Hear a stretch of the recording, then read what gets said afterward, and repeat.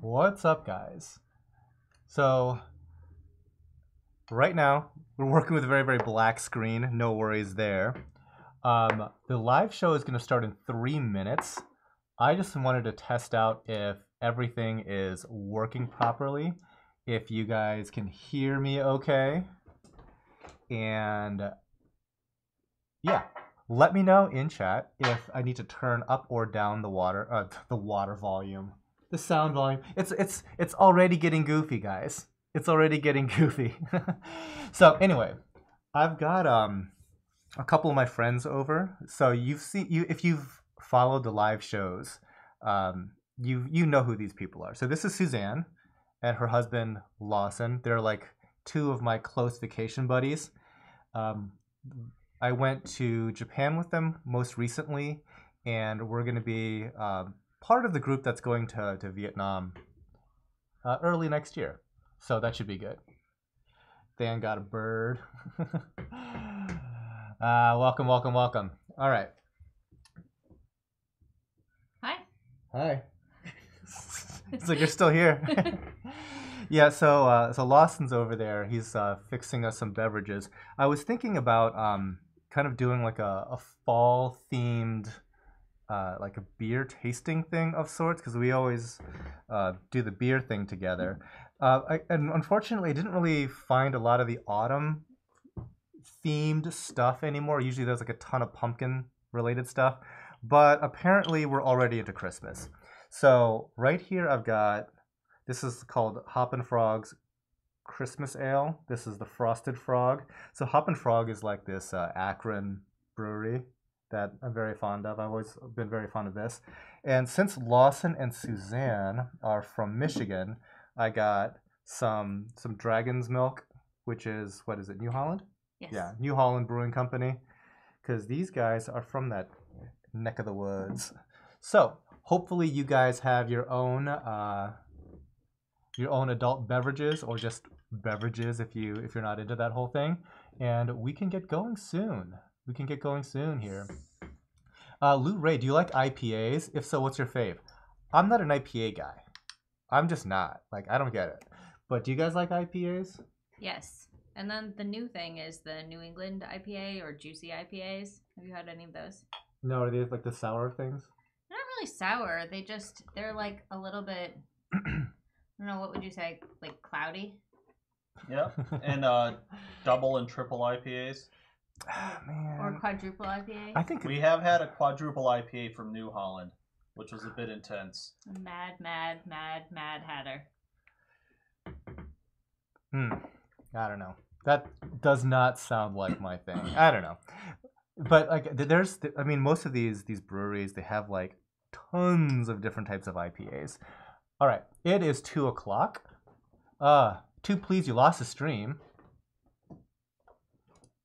Everything looks good on my end, guys.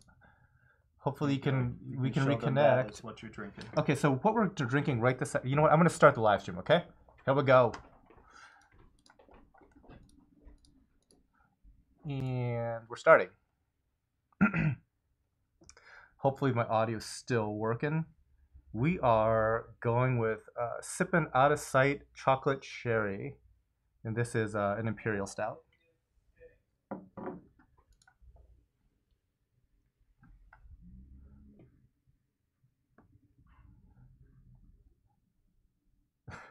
People are like, no, it's all black. It's like, yeah, I know. It's Yeah. so, Well, no, I think Lawson said that there might be loading difficulties. Is there? No, everybody's like, you're good. You're Oh. good. So real quick, thanks for the Patreon crowd. You see your names throughout the broadcast. You guys will get shouted out once more. I'm not going to be doing as much explaining as far as how these live sales work. But basically, if you're curious as to how to purchase anything, or even how these things work, tidalgardens.com/live. And on the lower, I guess, left of the screen, you'll occasionally see just some helpful tips, like how much is shipping, things like that. But oh hey, I think I already missed a super chat. See, it's gonna be a fiesta, isn't it? So thank you so much for the super chat, Lee Tate 4.99. I see you. I see you. Like I before the show started, I said I apologize in advance. I'm gonna be missing all kinds of chat. I'm gonna be missing all kinds of questions. So we're just gonna have to go with it, guys. We're just gonna do it live. Oh, this. Ugh. That was way more challenging than I thought. Have you tried this already? Yeah. Cheers. Cheers. It's pretty good. I think so. Getting a lot of cherry from it. Mm-hmm. It's like cherry chocolate martini sort of thing. Cherry flavored things always make me think of like cough syrup when I was a kid. It kind of tastes like cough syrup. You're right. Now that you mention it, it's very syrupy, but it's pretty good. It's pretty good. I can handle that. Yeah, 2 please. Good. So you figured out it was your internet. Shut up and drink, Dan. Thanks, Casper. Every time a Zoanthid is on screen, you have to drink. That's gonna be a little rough. It's gonna be a little rough. You know, I should also check the chat that's happening on Facebook Live. But you know what I'm gonna do? I'm gonna delegate that. I'm gonna check that. Yeah, if you like. So you don't have to like to watch the video or anything. We can just keep posted on like any kind of comments. How do I do that? Do I click on this? I don't know. Maybe like the actual comments will start showing up. Maybe? I have it going on mine. Oh, I need Okay. the Facebook app. I've had Dark Horse from Michigan before. So good. I think I've had that's a brewery, right? Dark Horse? Yeah, it's in Michigan. Yeah. I think that In Marshall, I think, near Kalamazoo. I like keep hitting my beak. So I don't know how long I can wear that mask, but we'll put it back on here and there. Harkins Aquatics. Okay, so who is our guest? So these are just 2 friends from my college days. One of them is Lawson, who's off screen currently, and this is Suzanne, his wife, and they are my regular vacation buddies. So we not recently, like last year we went to Japan. This year, almost exactly a year ago. Yeah, almost like exactly a year ago, we were in Japan. We're going to be going back to Vietnam through Japan. Yeah, and we were trying to like book other vacations that went through different phases of didn't work out. Just today. Like, yeah. I thought about 3 different vacations, I think. Yeah. Oh well, it'll happen. So, is this the 3rd annual Halloween stream or 2nd? I think it might be the 3rd or 4th, actually. I've done a lot of Halloween. You can go by your costumes. Yeah, you can go by the costumes. So, like the last one was right around. Well, no, the last one was the Aquaman one, which is going to be one of the toughest costumes to outdo. I think that one was an inspired one. Previous to that, I think that I was planning on dressing up as a shark, but the shark costume was like a full body getup, and it was 90 degrees that day. I think everyone wore the shark costume at one point in time. I think so, yeah. So basically, to be on camera, you had to like put on some sort of costume, and so like that shark rotated in and out. It was just like, okay, we're gonna pass out from overheating. So. And then you also had your pirate. Yeah, we had the pirate squid thing, yeah. And I think, yeah, maybe. I feel like you had one maybe before that, but I think that you started wearing that during the shark episode so that you could be festive, but the shark was just too much. It was just too hot, yeah. So you kind of 2 years in a row did the pirate squid. Mm-hmm. Yeah, that sounds about right. So that's what? This is the 4th then. Tridacid asks, what's the spread on the type of corals we'll see? You're going to see a little bit of anything, a little bit of everything, Tridacnid. There's going to be SPS, there's going to be LPS, there's going to be some soft corals. You're seeing some zoas here.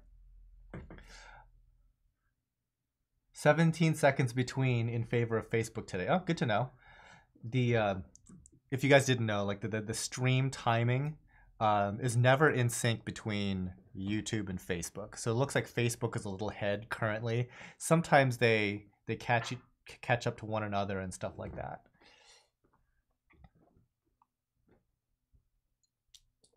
Oh man. The beak on that black crow looks like it's got to be at least 10 inches long. It's close. Yeah.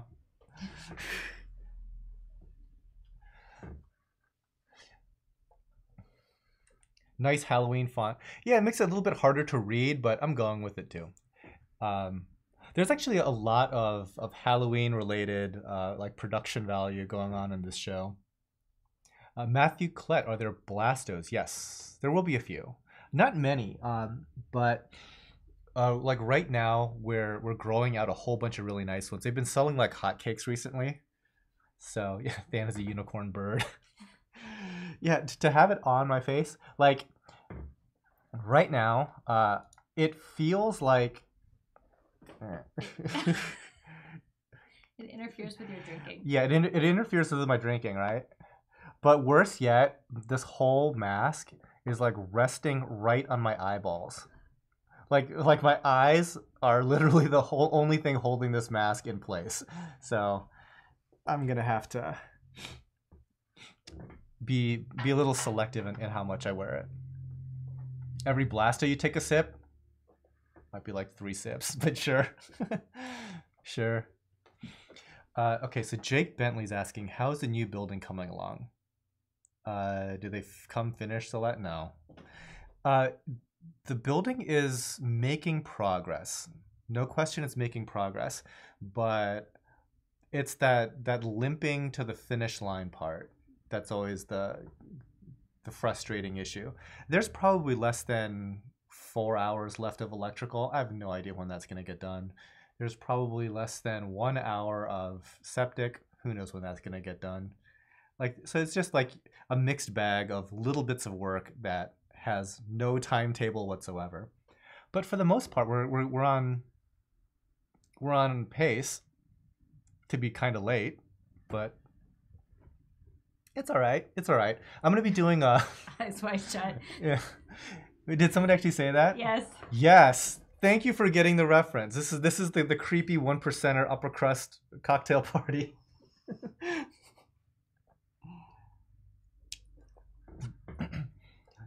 So Lawson, you're gonna put on the mask and get into frame, or at least just make it like a passing cameo. Yeah, I feel like Lawson had the best eyes wide shut look. Yeah, yeah.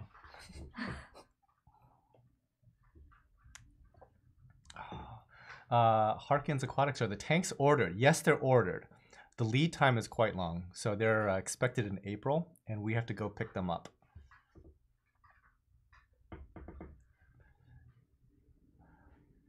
Has anybody heard of a photosynthetic blandophilia? I have not. I always heard all of those are non-photo, but I could be wrong. I haven't seen any for a really long time either. Years. With paleozoas, do all of them have palitoxins in them? Not necessarily. It's kind of unknown because not all zoos have them. I've been looking for people eater paleo, so just asking.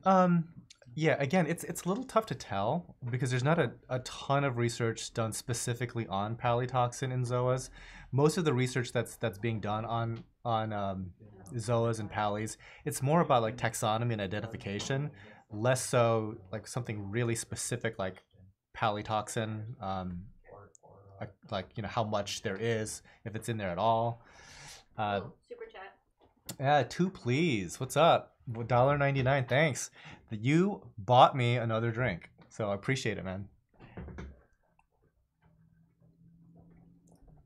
You kind of look like a well-dressed plague doctor. Yeah, actually, the other mask that's floating around, that's actually even more plague doctor-esque. But yeah, I could kind of see it. I was actually going for like a plague doctor look, but then all of this like bird related stuff kind of like fell into my lap. So like Suzanne's wearing the wings. Here's Lawson coming into frame. Because he's not creepy or anything. Nope. But it's time for the dragon's milk. So we will be going with this one right here from New Holland.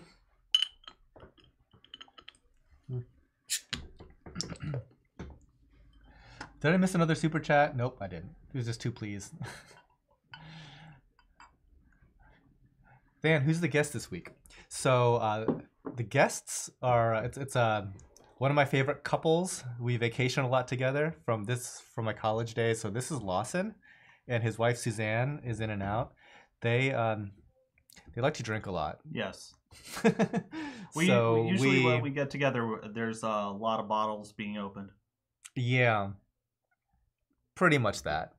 So they're one of the couples that I'm going to be going to Vietnam with later on. But yeah, I mean, we're like friends for now. Geez, I don't know, 20 something years. He and I were freshman year roommates, and yeah, we still managed to survive freshman year, not completely hate each other, and then That's true. it got better after that.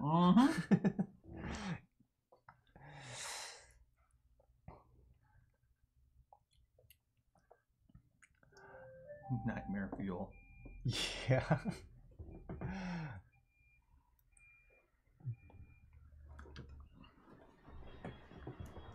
My robot vacuum cleaner turned on, so it's like, yeah, somebody go turn off my robot, please. Hey, what's up, Reef Dudes? Halloween flair, yeah. So welcome to the creepy cocktail party, guys. Matthew, what's your thoughts on sexy shrimp? They're pretty cool.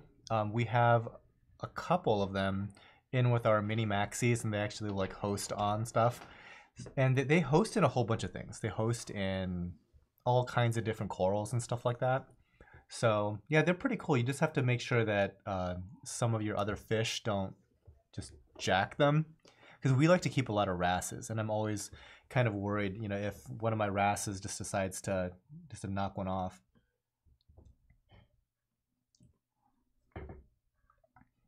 Any fish or inverts or just coral? It's just corals. That's really all we sell. Definitely no fish ever. And sometimes we'll do something with inverts, but it'll be kind of seldom. It'll have to be something that grows commensally with corals. So in the past, we've done stuff with like those Pagarita hermit crabs that live in Astereopora, things like that. But no, and we used to do a little bit with clams, but we've kind of gone away from clams. We're just not very good at keeping them, at least not at the greenhouse. I just asked my brother. The pirate stream was the first one we watched. Yeah, it's like I can't believe it's been 4 years. You know what? I really can't believe it's that I haven't seen other people adopt this format just yet for like, you know, live streaming of things, because it's been 4 years, and I can only think of like a couple that have done a little bit with live shows and selling, but it's not a lot. So that's like my biggest surprise. Any tips on how to get rid of green turf algae? I do have some tips, but you're not going to like them. Really, when it comes to turf algae, you're talking about physical removal. Oftentimes, it's easier just to remove that rock entirely from the system and just let it cook in the sun outside, let all that algae die. It's going to kind of like brush it all off, then reintroduce it. It's not that fun. Hey, Mom. Oh, thanks. What'd you bring? I brought tonkatsu, and then some sashimi, and some what was it? I don't know. Different kinds. Seafood. Oh, okay. Looks like salmon. Suzanne's over there like nodding in approval. And then there's soup and salad. Nice. Appreciate it. So there was a frag swap earlier today that I did not go to, but my parents went to. So they're probably spending the month's profit on corals. Restocking. But they were unloading some coral. Yeah, probably. Did you guys get a lot of good stuff at the frag swap? I guess, you know, some that I wanted to add new stuff. Yeah. Some that I had stuff, but they were just very few, so I wanted to boost up the inventory. Oh, okay. Okay. Cool. All right. That works. All right. Finish that off. That's a bad idea. And we're going to top you off. Hurry up. No, that's a bad idea. That's like, this is strong. Like the stuff I'm drinking right now, it's yeah, it's 13.2% alcohol by volume. So I don't need to be hurrying down that anytime soon. Wait, is that even legal?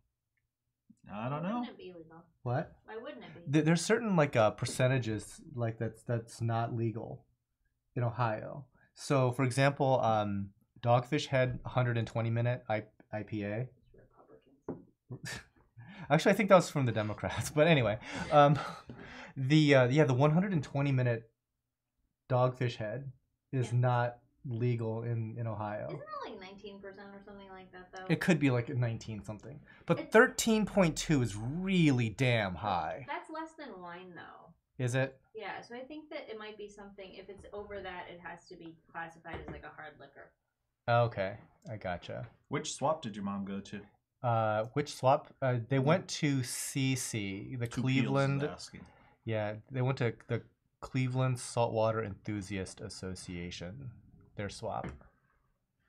Hope you guys ate a big breakfast with those big ABV beers. Yeah, we did. Yeah. So there's okay, nobody cares, but there's this restaurant which is about 25 minutes away that serves the most bomb breakfasts ever. Like they're so good. And I'm glad in one way that it is 25 minutes away. It's a little bit of a trek just to get out there because I would eat there twice a day if I could. It's so good. Muzzleloader was asking about re-entering credit cards on your website. Is that something you guys have to do on the new site? To be perfectly honest, Muzzleloader, I'm not entirely sure. I haven't placed a lot of orders in rapid succession. I think the new website, we definitely don't store credit card information, but I'm wondering if your browser will autofill most of the credit card details except for the CCV or CVV, credit verification number, whatever. So there might be a way to expedite that, but I'm not really sure. I don't shop on my own site. I'm sorry. Hey fam. What's up? Kristen's on Facebook and she wants to know if your mom is dressed up. Mom's not dressed up, Kristen.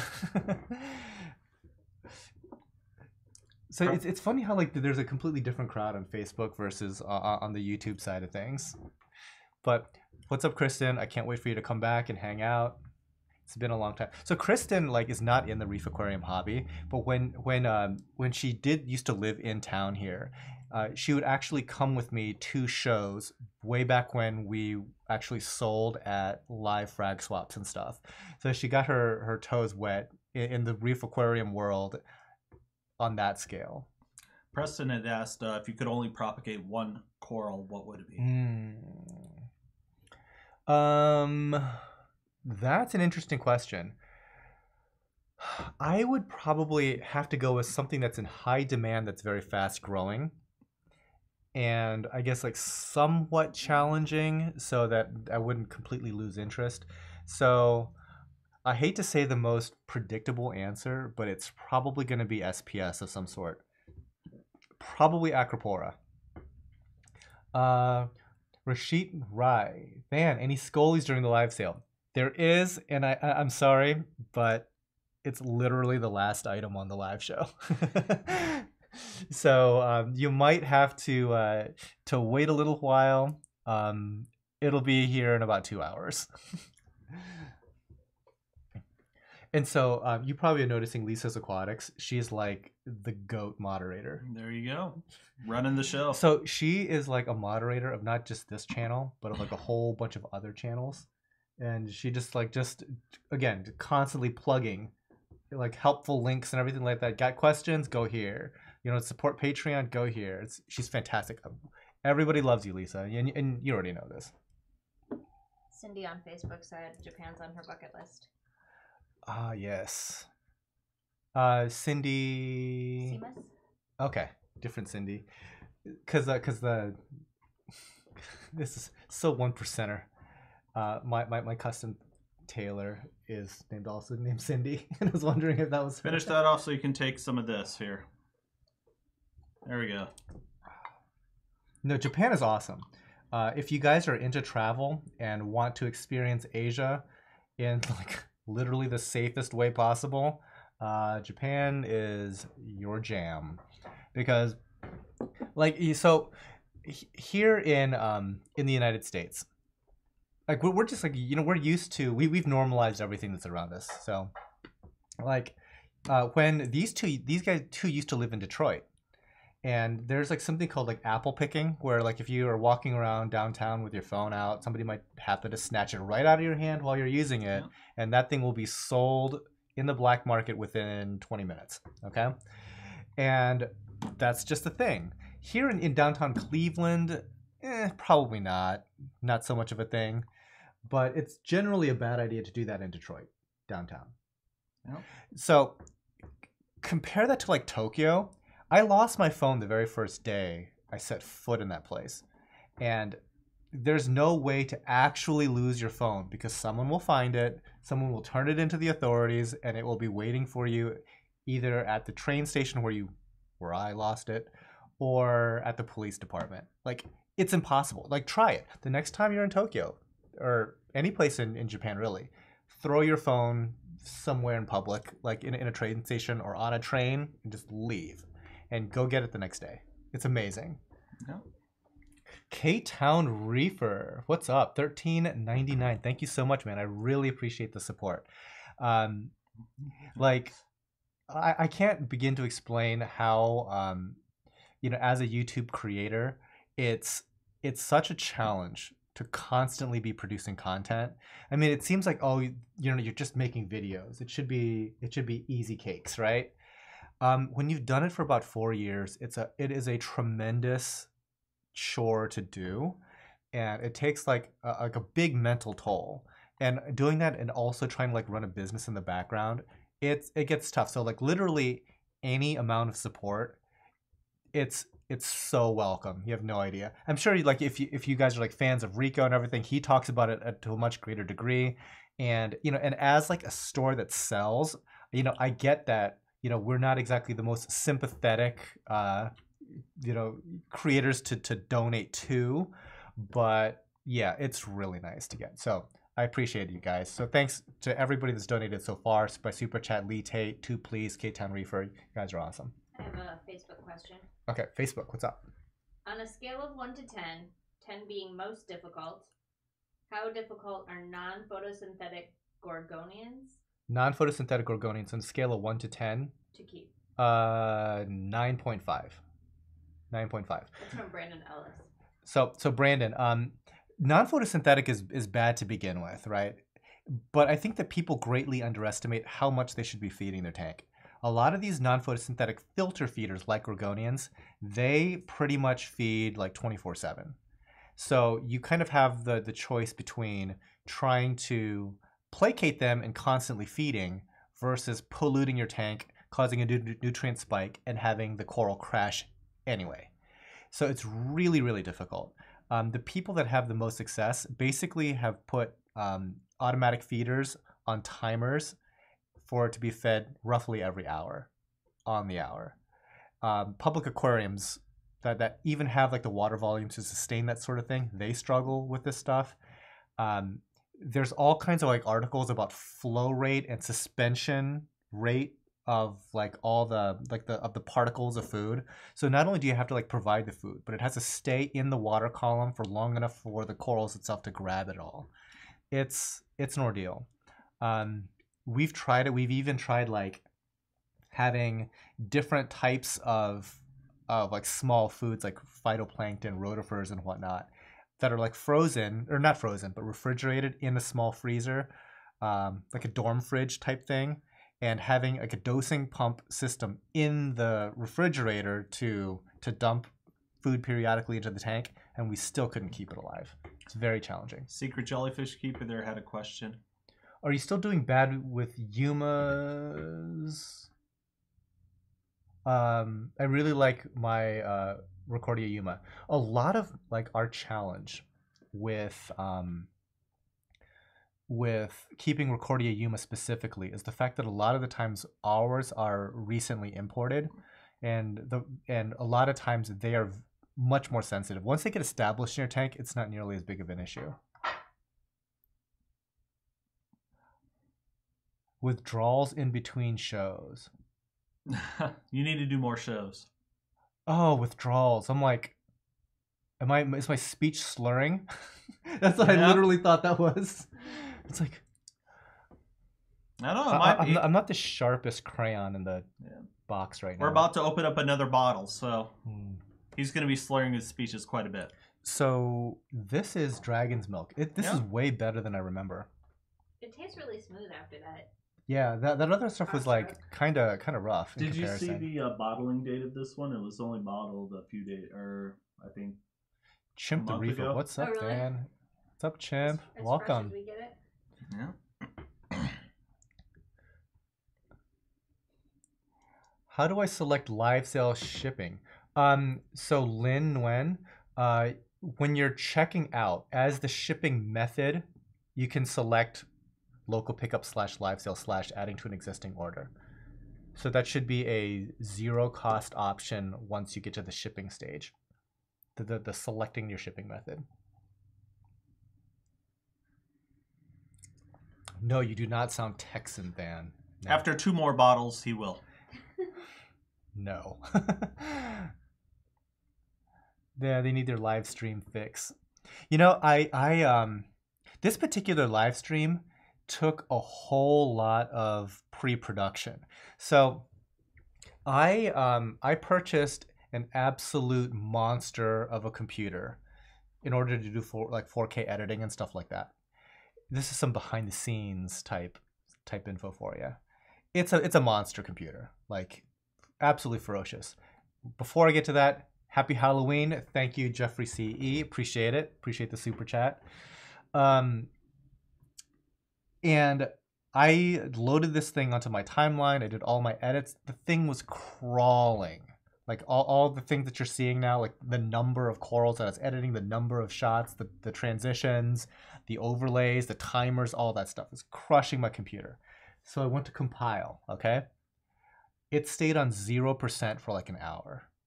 And I'm thinking, boy, I really hope that this thing isn't just like broken, because I can't, like, if this doesn't at least show me 1% before I go to bed, like, I have no idea if I'm gonna even have a show tomorrow. So, but luckily, figured it out overnight. I can smell 2, please. I can smell your breath from here. I've had like 1 glass. You've had a little more than 1. I've had 1 glass. Get working on that. Hurry up. Regards from Neverland.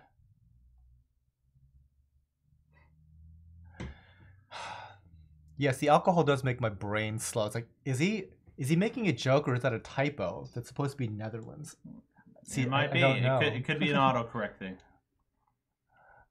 I want to make a tank full of Recordia and a few LPS, maybe some Zoanthids. You can definitely do that. That should be a fairly smooth thing to try. Somebody had a question about coral for a low light tank. Okay. I think it was further up. So off the top of my head, the corals that would do really well in a very low light tank would be things like Cyphastria, Leptastria, and Blastomusa. So if you're familiar with those or not familiar with those, you can check those out on my website. Do a little bit of reading and video watching around those.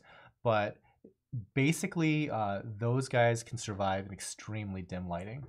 One of the things I'm noticing is how coral names sound like Pokemon names. Like all of these, if you could be talking about Pokemon, and nobody would know the difference. Yeah, I could see that. Do you? Somebody here, Lou Ree, had a question about pre-built PC, or do you build it yourself? You're not gonna like me. I got an iMac Pro. So there's something called an Apple tax, where Apple basically overcharges for underpowered gear. So like historically, an Apple laptop for its performance is grossly overpriced, right? But one of the few things that does not have much of an Apple tax is an iMac Pro. The problem is it's still really expensive because it's just a monster computing thing. And the reason why I went with Apple, not that I'm necessarily married to Apple, I don't love them exactly, but the reason why I went with them is because I am kind of married to Final Cut, which is for YouTube creators, it's really nice because of how fast it can process videos. And that is after I just told you the story about how it was struggling with this video that we had to process. But again, it was processing 4K files, and I think this entire video is like over 2.5 hours. So there's that.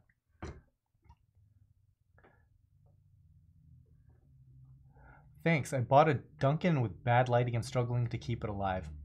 If you're not able to provide it like proper lighting, you might be able to make up the difference with feeding.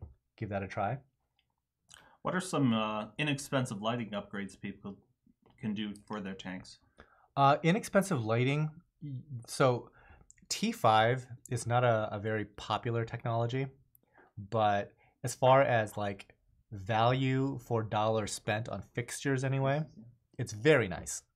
So I would definitely go that route. I mean, you could argue that T5 lighting is like the crown jewel as far as performance, but LED is clearly like the most, like the favored technology for a number of reasons: the controllability, heat, ease of like customization, things like that. But like T5 would be a very inexpensive thing to get into for high quality.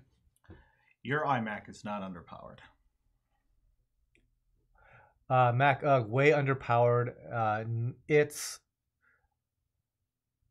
It's pretty damn powerful. Like, so my thing currently is like a 10 core Intel Xeon, like 64 gigs of RAM, and I think like it's running some workstation class like GPU. All of its storage internally is like, it's like M.2 RAID zeroed. So like I'm basically paying double for my storage because it's 2 things of M2 SSDs, but it's running RAID 0 for like ultra performance. It's insane. And like I said, it's one of the few things that doesn't have an Apple tax because it's so expensive to begin with that you couldn't put an Apple tax on it because it's just too damn expensive. Nobody would buy it at that point. You just moved off of your iPhone to a Samsung Galaxy, though, so... Yeah, I did. I wanted to try Android out. So I have both an iPhone and a Samsung Galaxy right now, Android. Let's top that off. Get this show going. Okay, good. You're not mixing to 2 different random beers, are you? No. Nope. Still on Dragon's Milk. So usually I don't love the bourbon barrel stuff. This isn't too bad though. No, it's good. Yeah, Dragon's Milk is like a nice combination of like smooth, like creamy vanilla stuff going on. So I don't know if you guys are into like craft brews and things like that. Michigan is really high on that list as far as like how many good breweries they have. We're talking about the Winter Beer Festival this year. You have the gear to go. Yeah, I do. I think that you guys bailed out though. Not for winter. I think we're still good. We didn't bail out. I think. I thought Lisa. I thought you and Lisa bailed out, or was it just Lisa? No. So Lisa is one of our other friends. Not chat Lisa. Lisa is another one of our friends from back in college. She is the wife of my other best friend, Dr. Dave, who has not been on this stream. But he's actually like a moderator on Reef Central, if you guys are familiar with that message board. So they have they have like how many beer fests per year? 4 beer fests, yep. 1 for each season up in Michigan, and I've gone to like a few. They're fun.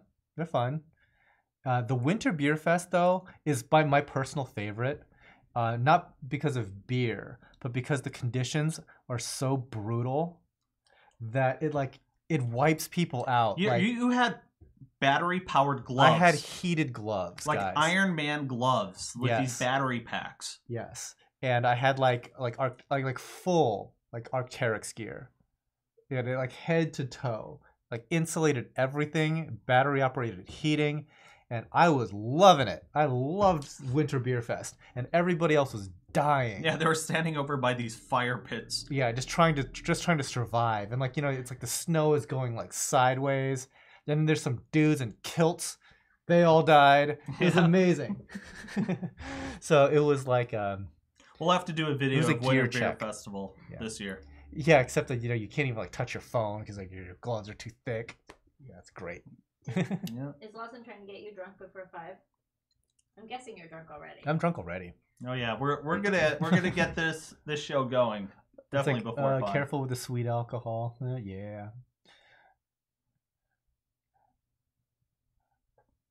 Have you added up? Oh, okay. So I'm like missing context here. Apple pulled you into their ecosystem and then pull the Apple tax on you. So it's funny about the Apple ecosystem. I've been very resistant to the Apple ecosystem to the point where like I insta close iTunes whenever it pops up. I want nothing to do with iTunes. Yeah, it is pretty bad. Yeah, it's pretty bad. I want nothing to do with iCloud. It was like, oh, we want to back up your computer. Let it burn. Like I lost all my data. That's just fine. Like I don't know. Gone. Drew over here from northern Alberta, Canada. He was at least talking about that. That'd be the place to do a true gear check. My gear check is for real though. My only problem is I have like equator DNA, so I'm not exactly like well situated for that. But my gear is ready for Antarctica. There you go. Guys in kilts and they all died. Yeah, you know what? Beer does not save you from that. Like, yeah, it cannot be February and a snowstorm. Yeah, I better not see your knees. You just feel happier when you're dying. Yeah, those guys are dumb. But people were struggling. Okay, so my friend Dave, Dr. Dave, the guy that's not here with wife Lisa, those two, like when we go on vacation, we like to go to tropical places. We like to go to Cancun, like Okinawa is awesome. Places like that, Hawaii. We want to go places like that, right? We can never get Dave and Lisa to go. They want to go to Nepal and climb up a damn mountain. They want to go to Alaska. They want to like go to all these like winter wonderland places, Upper Peninsula, Michigan, and go camping. They were struggling during Winter Beer Fest. I remember like both Dave and Lisa having to huddle around some campfire or something like that. How did you earn so many degrees? You're so talented. Oh, thanks, Eric. You know what? As far as like getting education and getting degrees, I like to call it time, not skill. We should talk about law school. Why'd you go to law school, Dan? Why'd I go to law school? Because this one here put that little bead into my head that, oh, you know what? You should try to go to law school. And I'm like, well, why not? So I actually went to law school, graduated, and passed the bar. And you know what she did? She didn't go to law school in that entire time for 4 years. And then after that, she did go. She's now a practicing attorney. Now she works at some big evil law firm, like some devil's advocate level. Yeah, so that she's probably trying to protect some multinational corporation for their ability to pollute your water or something like that. I don't know what they do, but I'm guessing I'm not far off from that. Anyway, so she's part of some she's helping the man out. I can't talk about it. All right. Brandon Ellis has a question. I'm curious if she's sold out to the man. I'm curious if you have an estimated final finish date on the new building. I live in north central Indiana, and I'd love to make a trip over and spend some money. Also, I would be willing to give you some drone footage of your property if you like. You can fly my drone because I haven't done very much of that yet. The building is probably going to be getting done within about 6 months or so. We're looking at summertime, and we're actually doing a barbecue get together. Now it is. I think it's on Eventbrite. It's end of July. Tidalgardens.eventbrite.com, I believe. Somebody can fact check that for me.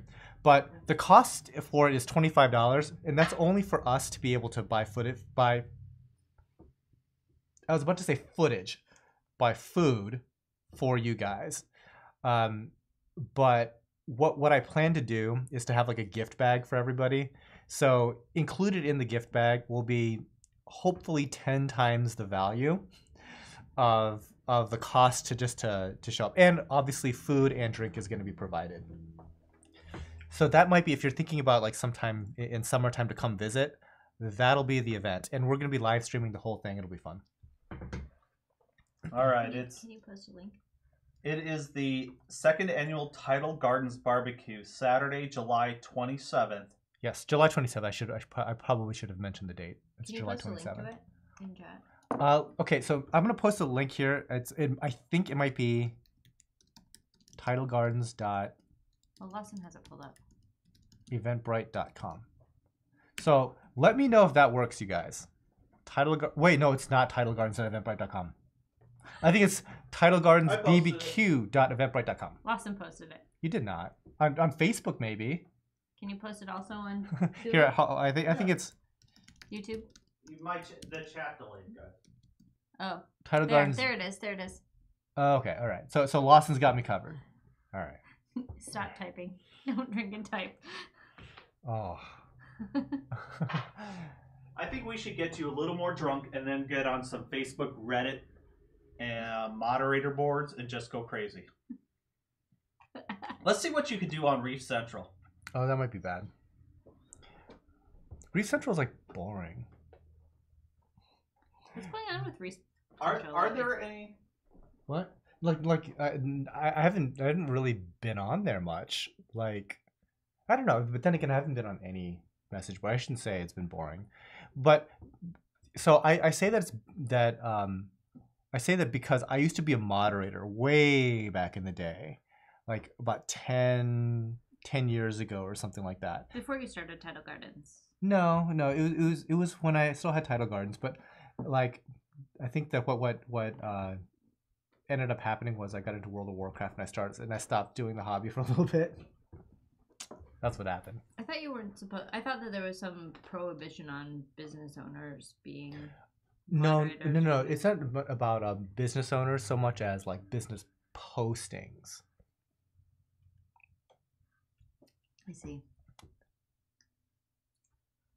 Are there any Reddit chats for coral-related topics that are pretty hot? Not on Reddit. There's like our reef tank, but it's not like it's no big deal.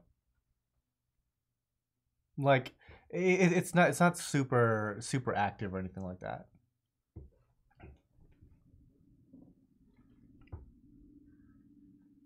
Someone called you Snoopy. I think they're Snoopy? mistaking your bird. Snoopy's not a bird. No. No. Who's the bird? Woodstock. Woodstock. That's like a weird name for a bird. Woodstock? Yeah, I don't know how they came up with that. Is Woodstock a woodpecker? But he's yellow. Or What she. is? I don't know what Woodstock is.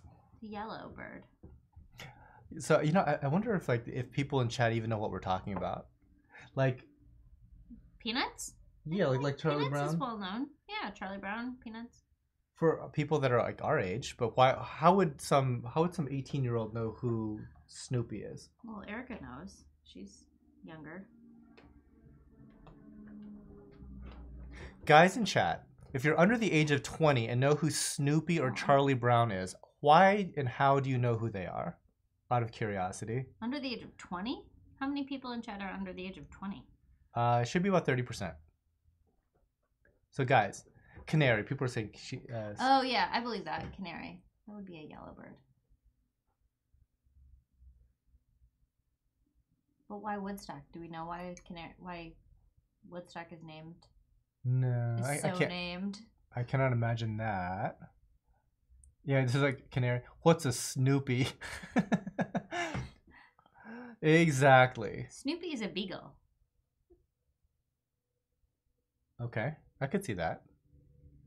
But kids know who Snoopy is. Okay. So K-Town Reaper hopefully has kids under 20, maybe? No? Yeah, it's I don't know where they would even know that. Please explain. Yeah. So like way back in the day, there used to be these things called newspapers that would like come to your house. Like there would actually be a man that came to your house and brought you this printed publication. And on Saturday or Sunday?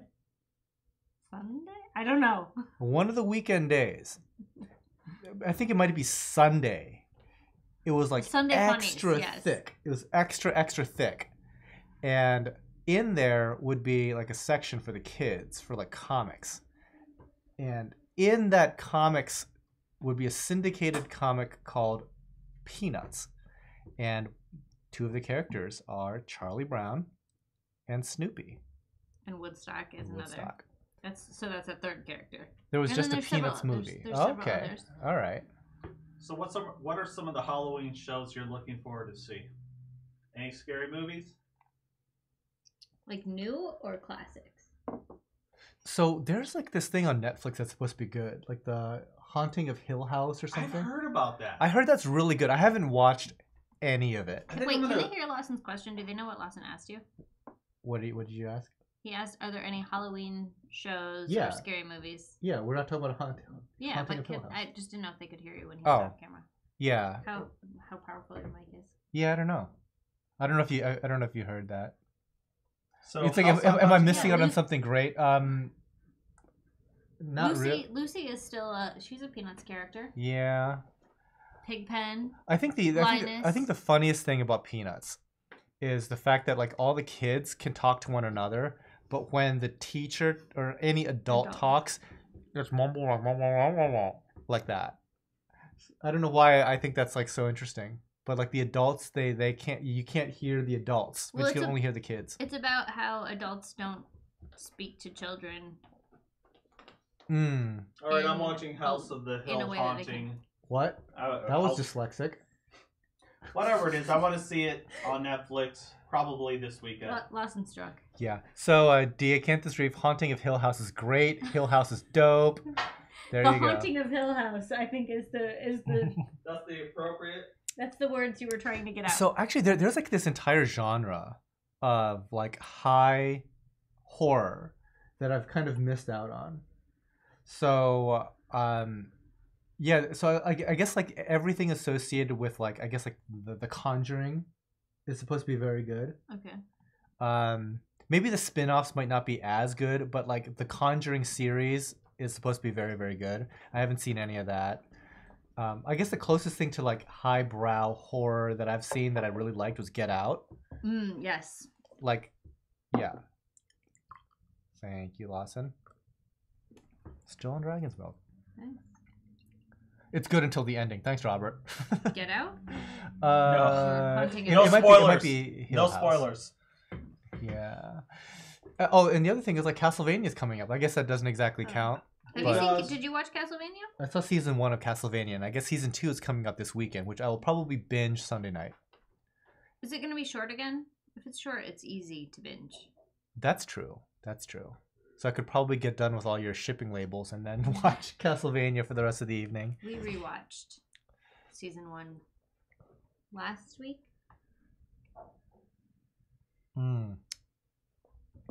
Yeah, I really enjoyed Castlevania, and I'm surprised it took this long to get a season 2.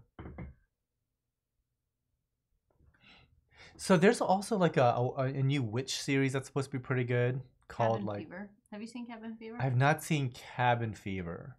But you know what? Speaking of like any kind of cabin related thing, I saw there was a so I'm waiting for a Blair Witch Project reference. oh god. So you know like half the people I know couldn't be bothered by Blair Witch Project. I was scared of any place that had leaves on the ground after seeing Blair Witch Project. You did react. So Lawson and I saw that at a theater in West Michigan that is now closed, but it was very famous for a long time because it was at one time the largest theater in the world, I think. Definitely in the US. Really? Yeah, and it's now closed. It's like a parking lot. Huh. Interesting. Cabin in the Woods is a great movie. I love Cabin in the Woods. Have you seen that? Different from Cabin Fever? Yeah, Cabin in the Woods is like a very meta breakdown of like the horror genre. Oh. And Is it a spoof? it has spoofy elements to it, Okay. but it's done very well.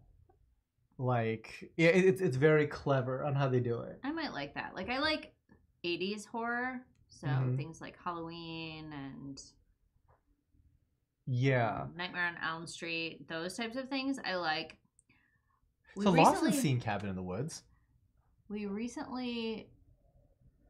Sometimes he watches things without me. Oh. We don't do everything together. You're married. I don't know. I don't know how that works. I have no idea. So I don't like things that are gory or something. I don't know. Lawson had a term for it, but like The Cell or anything that's like torture related. Yeah, like torture porny. Yeah, no. Yeah. I'm not here for that. Like no Saw. You know what? Saw is like really good.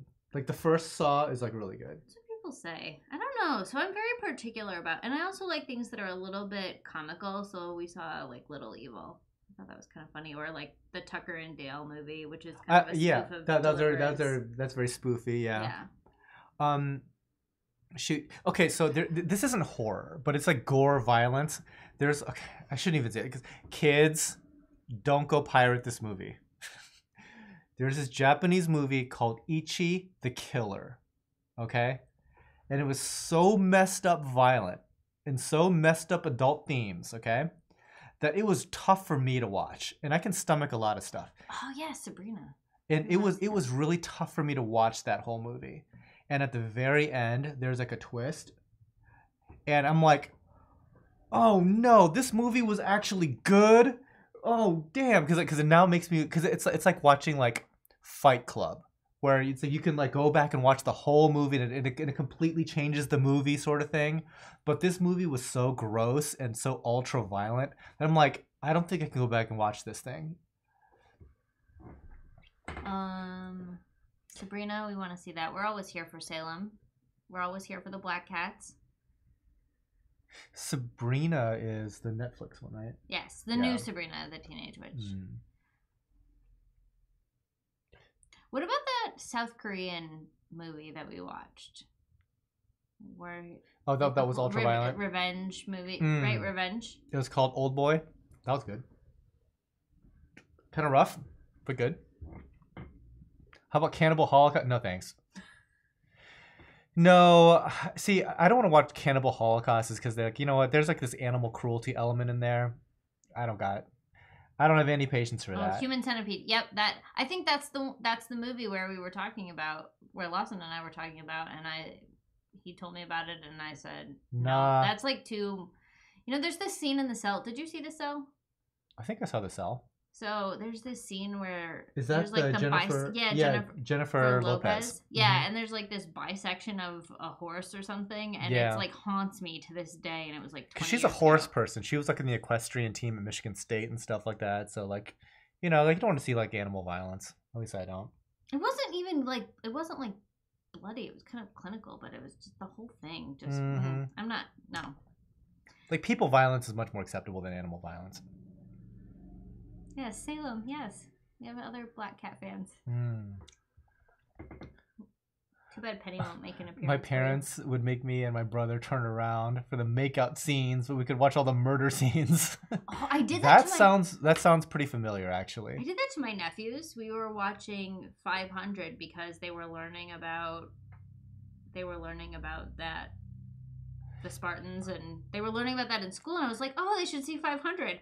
And then watching it with, What's my 500? nephews who are the movie 500. I don't know that movie. I feel like you've seen it. It's 500. What's it about? The Battle of Thermopylae. 300. 300. It was like 500. 300. Yes, 300. Okay. Several hundred. No Drew Janes. Not Two Girls, One Cup. That is the wrong answer. It's a conversation stopper. Yeah, for reals. I did like the recent Hannibal series. It's okay. Oh yeah, Lawson loves that. It's all right. I think it's very visually. It's very visually stunning. So. Thanks again, too. Please, I see you. $1.99. I appreciate it, man. Everybody's like 300. Yes, everybody's like, what are you talking about? Like 300. Salem doesn't speak now, and he's basically a demon in the new one. Oh. Bates Motel. I heard Bates Motel was good, but then again, I heard it from somebody who I don't. Sorry, Ben. I don't trust your taste. Wait, is this your Ben? Yeah, my Ben. Like the full-time employee here at Tidal Gardens, Ben. It's like he likes some dumb stuff. He's So just calling him out. yeah, sorry, Ben. Some trash to your taste. I don't know though. I think the Psycho storyline is really good. Yeah. It's just hard. I think that's so hard to do, to take an Alfred Hitchcock movie. Yeah, because you're not Alfred Hitchcock. That's the problem. And even though they're old, so when I was in high school, I watched Dial M for Murder with a friend of mine. We had this big like epic marathon movie night, and we watched Dial M for Murder, and it's just Alfred Hitchcock really did a great job with that whole mystery genre, and just the things that he did in like the 1930s, 1950s. I think it's like 50s and 60s. Yeah, so without the technology that exists today, I think it's pretty amazing. Yeah, I mean he's a fantastic director, and that's really hard to top. Tattoo Dancer, my Sophastry is looking good, but not opening fully. Any tips other than low light, low flow? So my worry there, if it's not opening well, so the low key worry is it's a chemistry issue. So make sure that you're up on your water chemistry. The other much more likely issue is that there's something directly bothering it, whether it be a fish or whether it be like crabs, like a hermit crab or something like that. So also look out for that type of aggression issue. I just noticed she has wings on. Yeah, it's kind of hard to see the wings with the black background.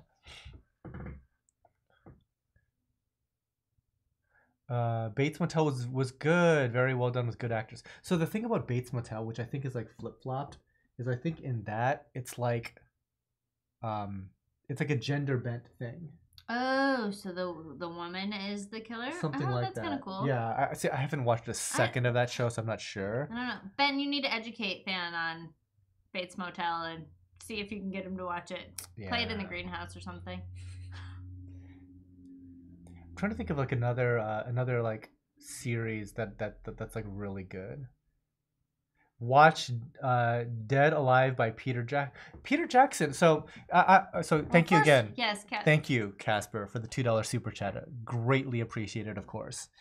I have this love-hate relationship with Peter Jackson. He is either like, oh my god, that is the best director alive, or what the hell was that, Peter Jackson? Like, it's so I'm assuming that Dead Alive is closer to Lord of the Rings than it is to The Hobbit.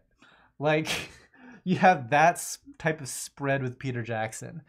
So, yeah, at least there's a glimmer of hope that he did a fantastic job with that. Guided by Echoes. That's not how it goes. I missed the context. Sometimes I just miss the context. Oh, by the way, anytime like Casper, that Rainbow Monty is amazing. That coral sells itself.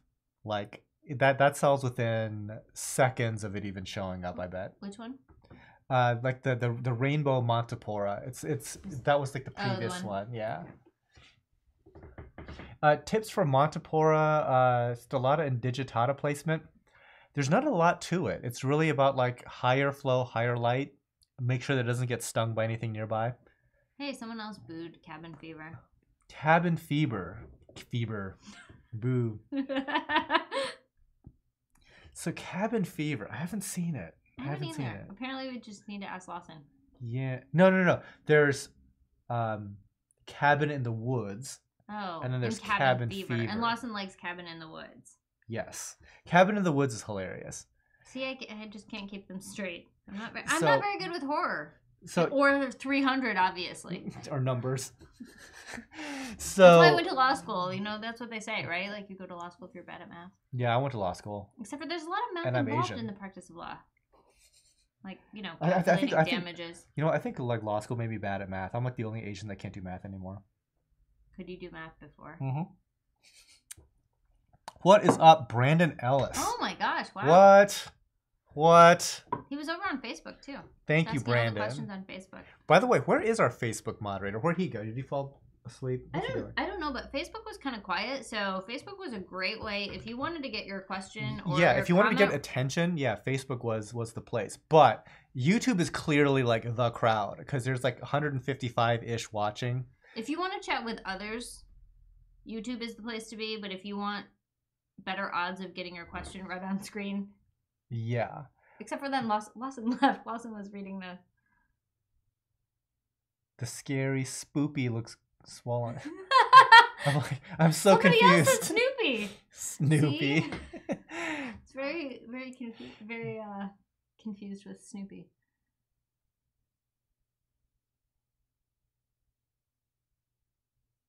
Could Recordia Florida be kept in low light, or does it have... You know what? Okay, so secret jellyfish keeper. I think Recordia Florida are one of those mushrooms that really likes highlight. From where they're collected, they're pretty shallow in Florida, so they're getting a ton of light. Have we talked about jellyfish? I'm sure you've talked about jellyfish, but I've never kept them though. no. But you know how we went to the show in New Orleans? Mm-hmm. Was that Magna? It was Macna in New Orleans. And they had the specialized jellyfish tanks. Mm-hmm. They look like good things for people like me who are, You know, like, it is less than coral novices. now, guys, especially in chat, like the idea of jellyfish is super cool, right? But I think in practice, that is like really boring. Like, I wonder if it's one of those things that you should have just bought yourself a lava lamp. It would have been like 1/10 the price. It won't die on you. Do you feel any ethical concerns about that? Like keeping jellyfish? basically a jellyfish No, lava you, lamp? you can keep jellyfish. My problem with jellyfish is you're gonna get bored of it like you would a lava lamp. And like, just over time, it's like that is not gonna hold your attention at all. It's like it's a novelty for about 5 minutes. So yeah, in chat, do you agree with me or not? Because I think that is like it's noob bait. It's like if somebody doesn't know anything about saltwater, it's like, oh my god, it's a jellyfish tank. And once like you actually get into this. Oh, by the way, Yes. super chat, Ernie Wallace, $2. Thank you, man. Yeah, You're so boring. yeah, jellyfish. Exactly, guys. Yeah, I don't get the jelly. Well, I get the jellyfish thing, but you would be better off with recordings of jellyfish as a screensaver than you would an actual jellyfish tank. It's the same thing. It's the same thing, guys. But some jellyfish are all jellyfish bioluminescent? No, not all of them. Some of them are. I know that's a thing that you're into. Yeah, bioluminescence is cool and all, but jellyfish, by their very nature, just yeah. Everybody's like, not for me, lava lamp. See.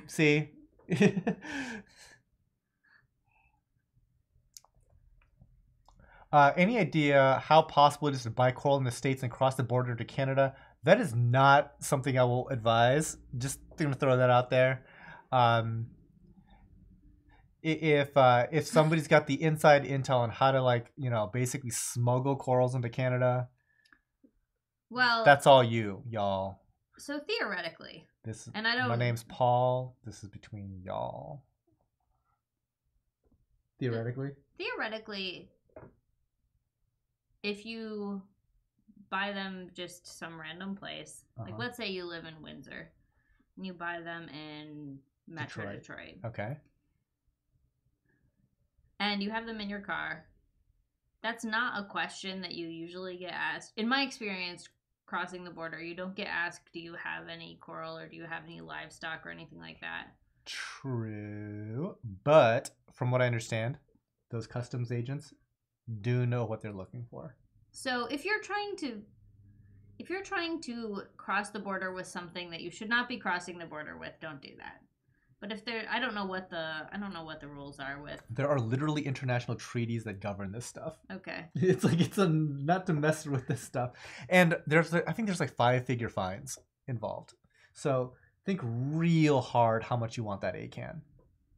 It could be your car.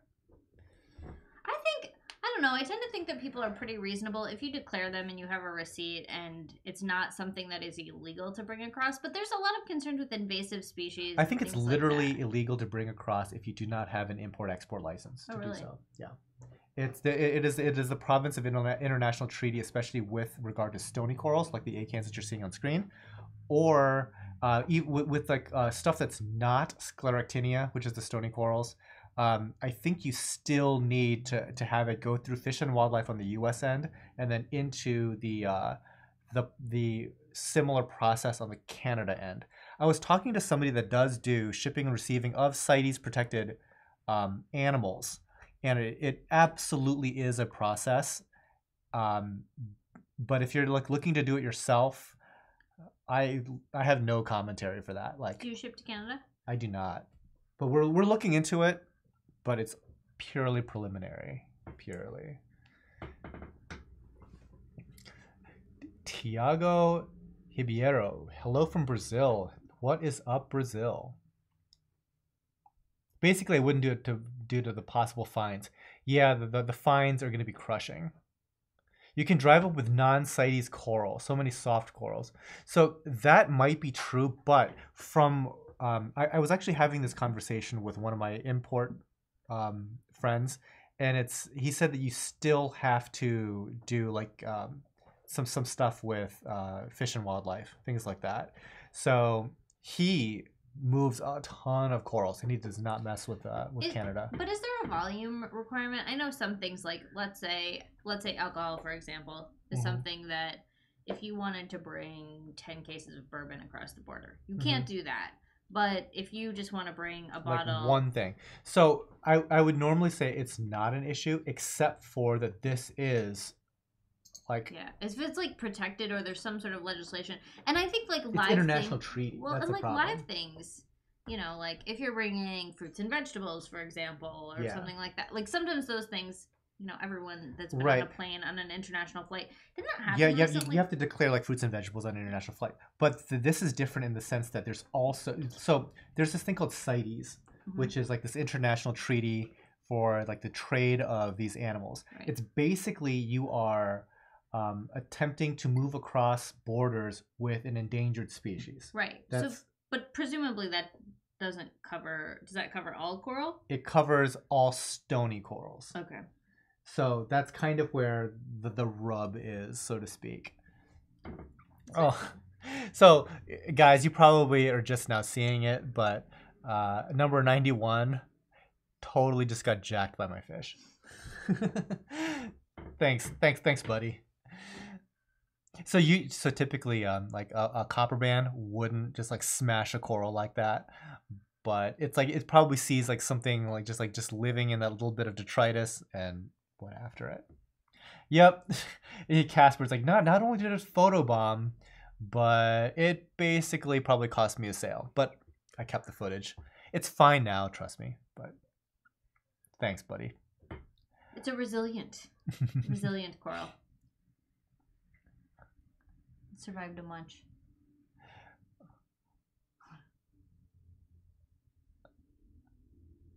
That's why I don't have a copper band. They liked your response to the treaty and driving across the border with coral. Did what? So did you ever hear about when Lawson and I got a pepperoni pizza from Giordano's confiscated in Mexico? I missed that story.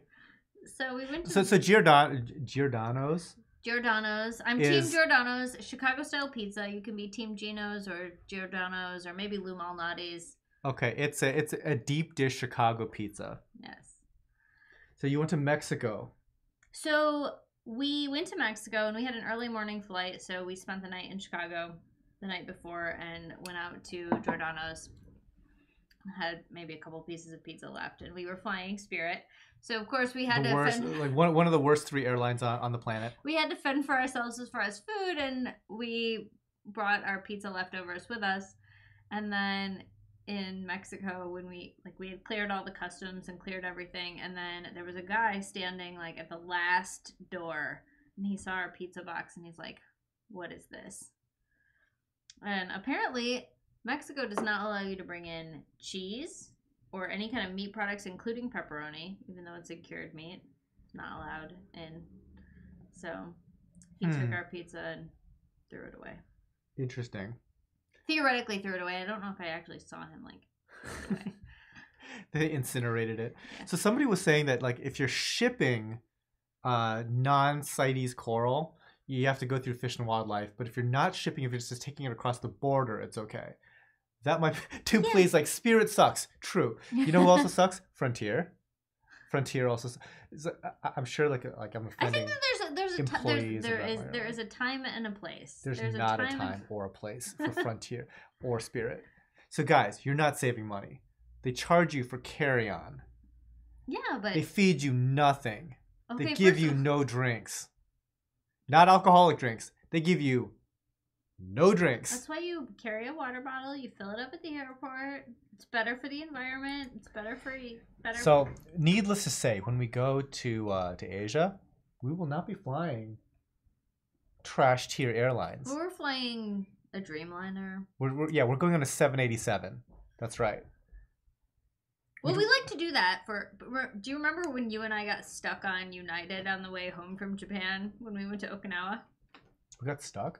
Yeah, so on the way there we were on a United flight that was operated by ANA. This is the holy grail, by the way. Book a domestic airline, but it's operated by an Asian carrier. Okay, so hold on. But before we get like blasted for being un-American, okay? Stop. There's no similarity between an American airline and like an upper tier Asian airline. Hey, You're comparing like McDonald's to a filet mignon at your favorite steakhouse. That is how different those two carriers are. Quite that significant, but yes, Asian airlines are better, and then European airlines are I would say generally in the middle. Lufthansa is pretty pretty good. good. Stuff like that. Okay. I drink a lot of whiskey and cokes on Austrian. If you fly Singapore Air, within 5 minutes of you sitting down, you will have a glass of wine and a cup holder. Really? In economy?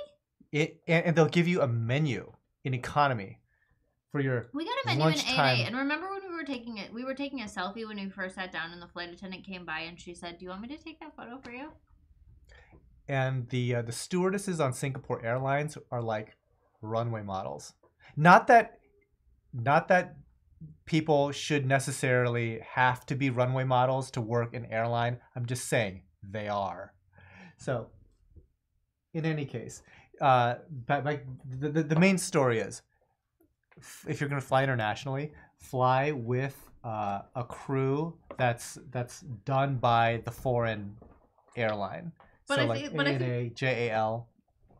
But the story was we were all three just booking this flight and trying to coordinate and get on the same flight. And you and I successfully got on the same flight, but somehow we managed to get on a United flight going home, operated by United.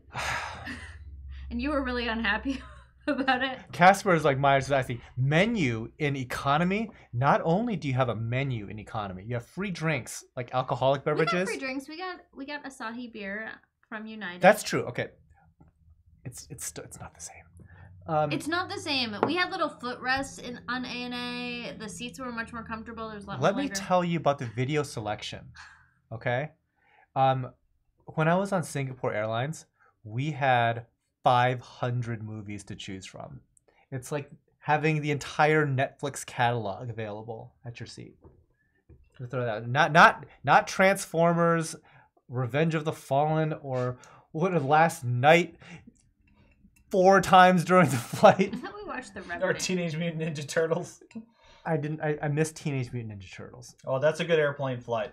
All right, it is time for our next bottle. This is the We are Hop and moving Frog. to the big one, Christmas Ale. And so, by the way, Hop and Frog, local Akron brewery, they're no joke awesome. But Beer they make floats. strong beers, though. Beer floats. What are Did what you are talk beer about floats? that with ice cream? Oh, they do that, right? Yeah, that's yeah, what I was. yeah. They do that at their tasting room.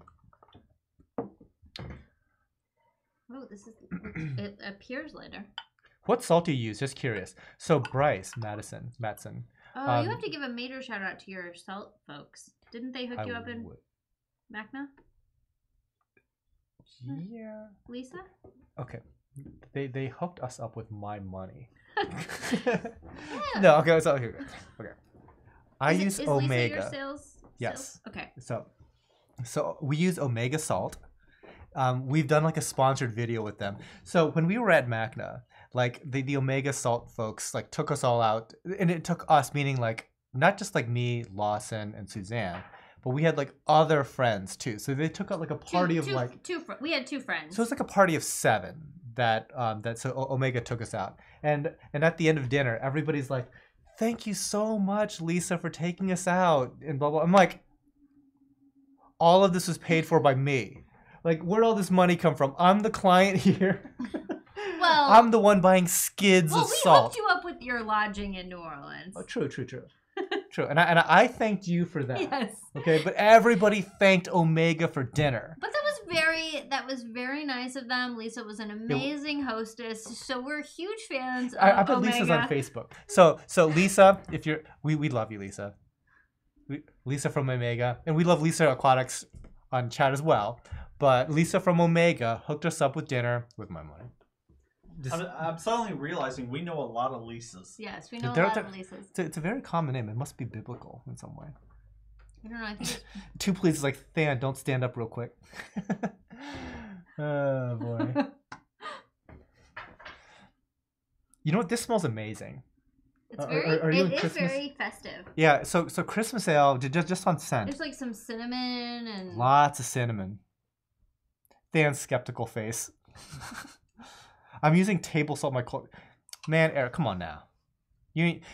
You need to call Lisa and Omega. So Eric, okay. So so this is funny, okay. He's joking that he's using table salt and his corals are. How many people have called you with that or emailed you? No. One of the guys that works here is my personal trainer, Sean. Was Lisa okay. on Facebook? Or He had the brilliant idea of doing exactly that because he's trying to look for a deal. Needless to say, it did not work out that well for him. So Eric, I'm sure, is joking. Sean was not joking. He did it. And it didn't go well. Monye McNamee, finally I'm able to log in and catch Than's drunken Halloween. By the way, I'm sure you're covered this, but Than, WTF are you dressed as? So we are at a creepy upper crust 1%er cocktail party. And I'm not. Maybe Lawson will come on screen for us. Yeah. So Lawson. So imagine kind of like a PG rated Eyes Wide Shut with alcohol. And the reason why I don't have my mask on all the time is this. Maybe not even PG. Maybe G rated. Is this G rated? Well, there's no. I think there's an undertone of like salacious activity. Oh, there's Lawson.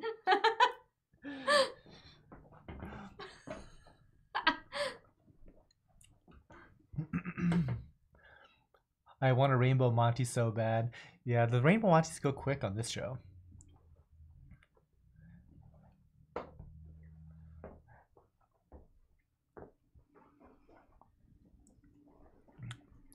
The Christmas ale is good.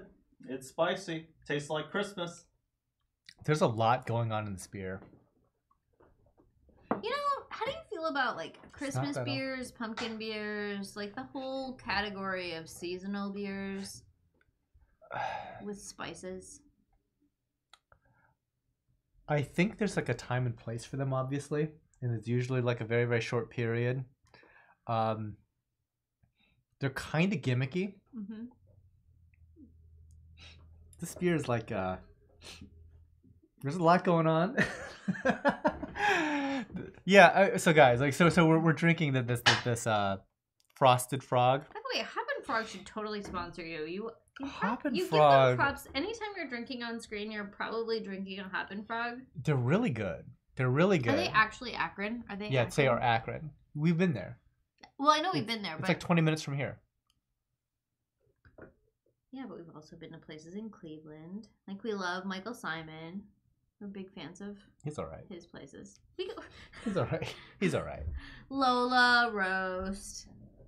Yeah. He should sponsor you too. There's a lot of brands that should sponsor me. So I don't want to get on that rant too much, but let's just say that the Pumpkin spice that has what is this guided? it's like Guided by Echoes. I like Guided pumpkin by spice. I like beers. I don't like them Has- together. Has Guided by Echoes ever had Ichabod from New Holland? I'm like totally repping New Holland today, but I think Ichabod is one of my favorite pumpkin beers, and They only do it seasonally, of course. But it's not too much, and it's one of the original pumpkin beers. And then the other thing that I've had that I like is coffee flavored. I love pumpkin coffee beers. flavored. So like coffee, so they're almost like a pumpkin spice latte. Why are you drinking beer out of whiskey glasses? These are like water glasses. Well, they're rocks glasses. Are they? Yeah, you Alright. could have an old fashioned in a glass like this. Yeah, I guess. Why are you drinking beer out of whiskey? Because they're smaller. And this beer, it's bourbon barrel aged. Yeah, these are all. This is bourbon barrel aged? Not this one, but the one we were tasting before. When it's 13%. No, you can this drink is it just out of. this is just like 8%. No jack-o'-lantern lepto on Halloween. How dare you? I think Who's that? there is some. Where's that? So no, Oh, is this there's a this is- coral called oh. the jack-o'-lantern leptocerus. So I like pumpkin spice and I like beers and I don't like them together. I get that. So on Facebook, if you're still watching, I know you pop in and out, but Kristen loves her some pumpkin. Oh, pumpkin. Yeah, I Have think you I've had had that? that. It basically tastes like pumpkin pie. Then this is back when she was in town. We had like a pumpkin beer battle. Really? Yeah. So we there was like a hop and frog one, and one of the other ones was pumpkin, and she's like all about what is Southern Tier. I think that's the name of that company. Okay. It's a New York beer company, but Yeah, she loves I think pumpkin. I had that last weekend. It's pretty good. I think is that a coffee one? No, pumpkin is basically like it is straight up a pumpkin pie. Okay. It like tastes almost like a cheesecake. Guided by Echoes has not had Ichabod. Oh. Casper Myers 24K Lepto, never seen that before. It's pretty special in that it is highlighter yellow. Well, we're actually talking about coral? Amazing. Well, probably part of the problem is me. Subtle cat references and lots of stories. I intentionally overfed my cat because prior to this live show, she was parked right on my keyboard and wouldn't go away. So I had to bribe her with food. Oh, people probably want to see Piper cameos. Piper's really cute, but it's not like I No, can pick her today, up. this show is Penny's show, though. Yeah, I mean, we do need the black cat. But so I've got this. She hates me. She hates a lot of people. So it's weird like how like some people, my black cat, will totally be like chummy around. And then when Lawson and Suzanne are here, she typically hides the whole weekend. And But we're cat people. Like, we're big time cat people. She hides mostly from cat people. It's weird. Kristen? She hides from Kristen. She hides from Lawson and Suzanne. And when like dog people show up, she's fine with. Totally weird. She came from a hoarding situation, didn't she? Yeah, she was a hoarding cat. And she's only like a year old and she's already had kittens before. Weird. Wait till Christmas live stream. They're just as fun. Do we do that? Yes. Lawson's like, yes. I'm like, we do? Wait, you know what I did? I do remember wearing like Santa beard. Yes, you've done that before. well, I don't haven't think you? it was a beard. I think it was like I was Oh, no, wearing I'm like thinking of holiday your- lights Your and like Khal antlers. Drogo. I mean, your Aquaman. Yeah, the Aquaman was The that one last we're going to Halloween. bring back is St. Patrick's Day.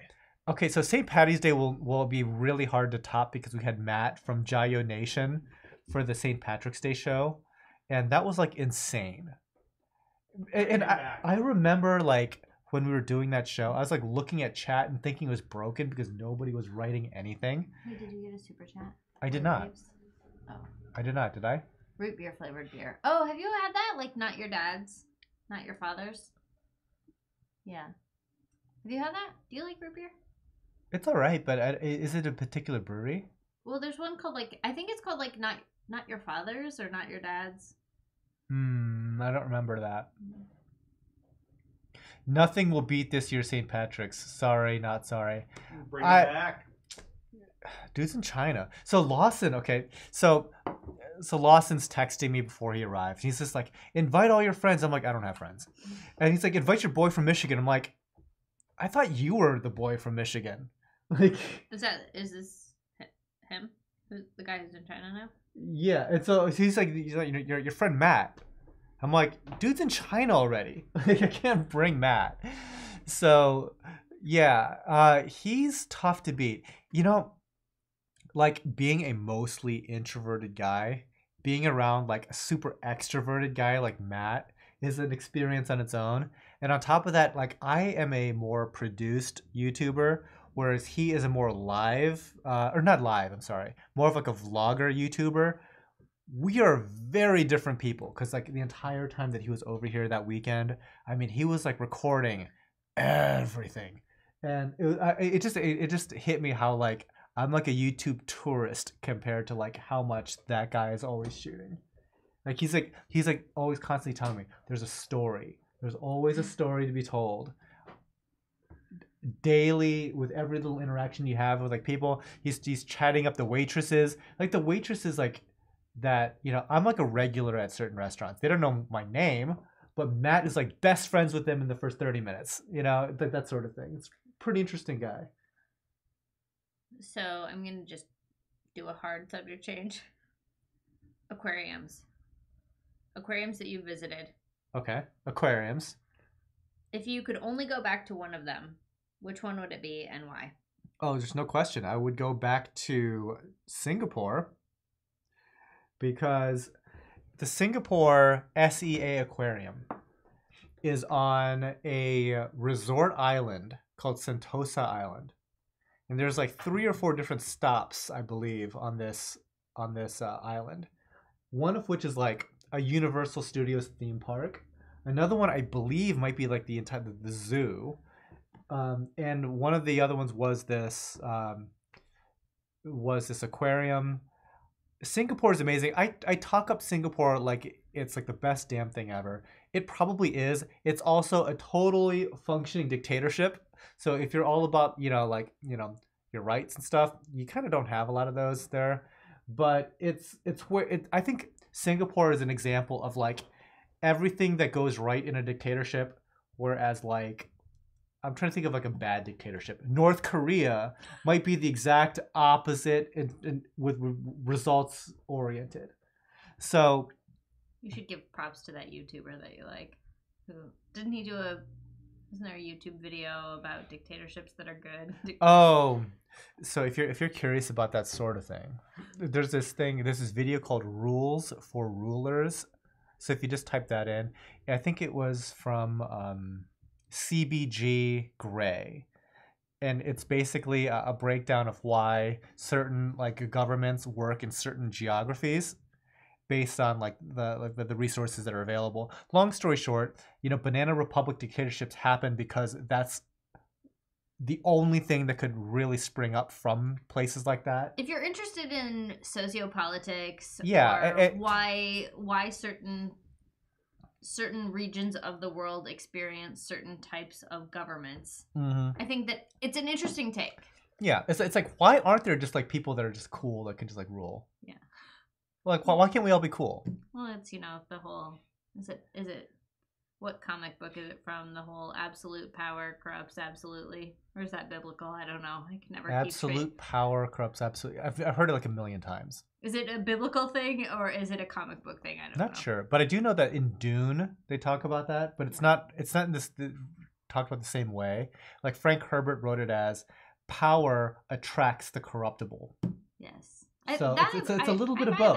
So like absolute power corrupts absolutely, but at the same time, that same power attracts those that can be corrupted. Okay, so I want to get you back to aquariums because I've been to a few. CGP Grey. There you go, Mark Andrews. Yes, learn something, guys. Yeah, you've got to give props to the folks who are producing good content. Mm-hmm. So back to aquariums. What's your runner-up? Runner-up public aquariums. So this is like, so my choices aren't necessarily based on the merits of the aquarium. Although I would have to say that Singapore is probably the best one I've been to. I would say the one that I want to go to the most that I haven't been to is Georgia Aquarium. But I would say that the second best aquarium I've been to was the one in Okinawa. It was fantastic. Yeah, what did you like about that? I have thoughts about what I liked about that because I happened to visit that with you. Mm-hmm. Yeah, like so she and her law school friend Who also works for a big evil law firm, although less big and evil than the one I work for now. So both of them sold out in different ways. So Soulless Erica, and Soulless Suzanne, we all went to Okinawa, saw the aquarium there. What I liked about it was how it was just this gigantic complex. I mean, it's in the middle of nowhere, you guys.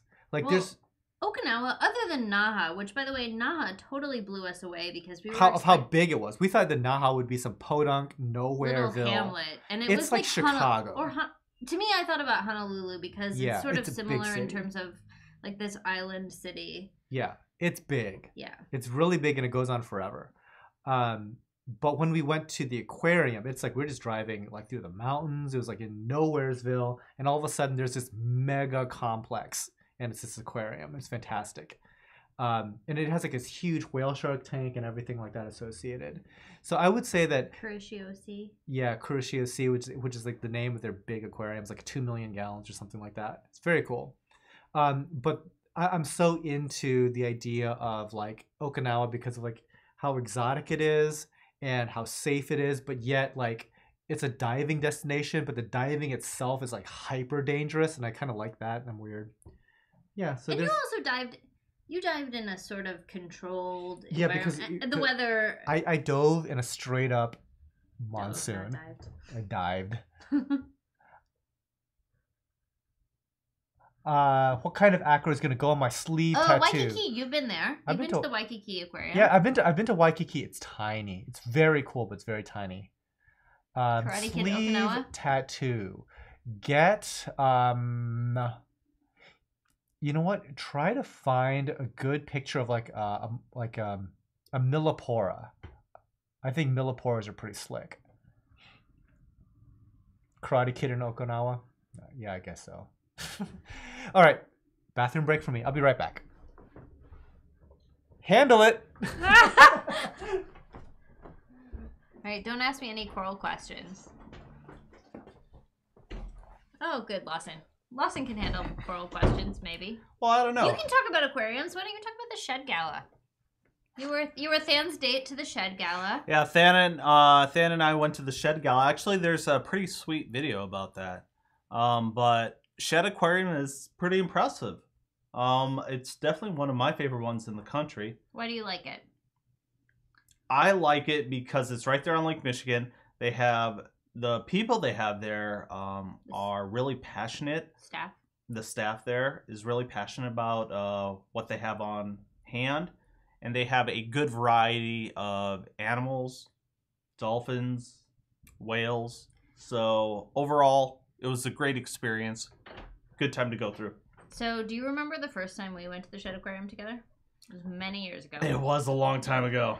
Do you remember what I was most fascinated with at the Shed Aquarium? Was it the seahorses? It was Yes. the seahorses. Yes, and so Lawson told me I was like Lawson and I had not. I don't know. We'd been together forever, so it had probably still been a long time. But I've been always fascinated with seahorses, and Lawson was like, they just die.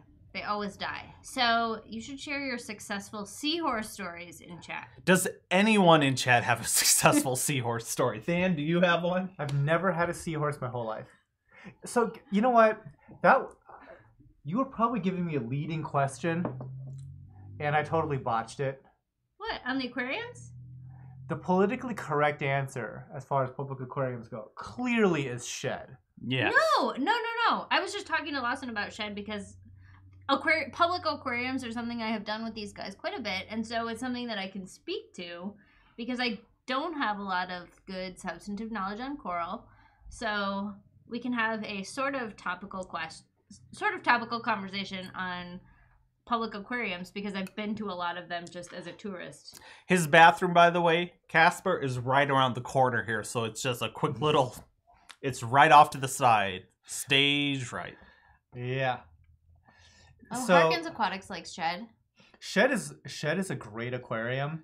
So if Harkins Aquatics has done some work there, can you give some props to the Shed Gala? And if So, you're in the hobby, I need to get back to that Shed Gala because that was so much fun. Absolutely. It was like a legit one percenter party.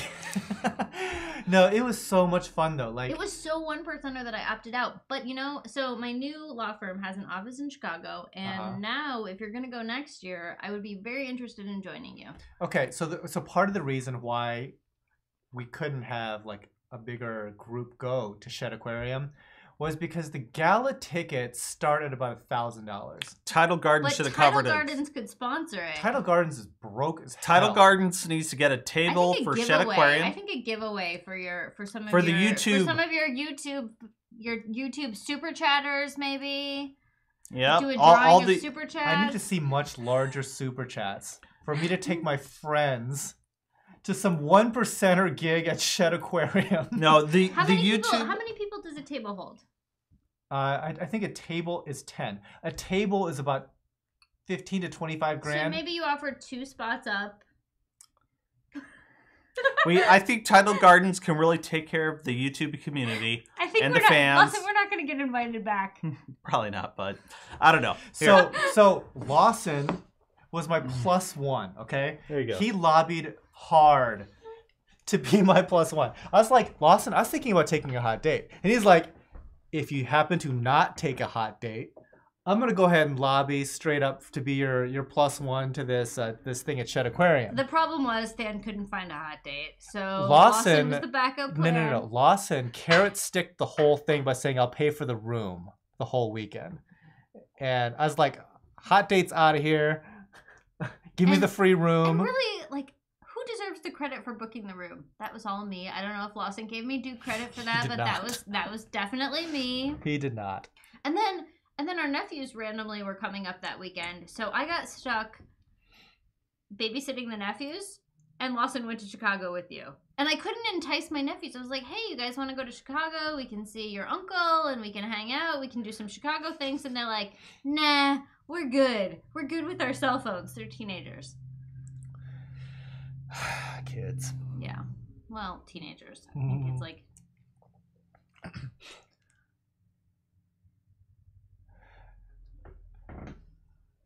Missing chat here. Let's see. Oh, there's some seahorse stories. Yeah, some people have had good success with seahorses.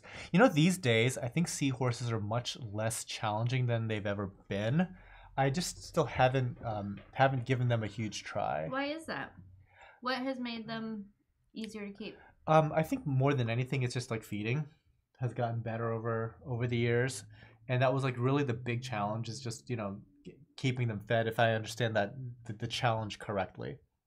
Mall of America has a better aquarium than Shed. I haven't been there.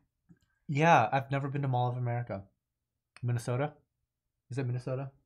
Yes. Yes. Minneapolis, I think.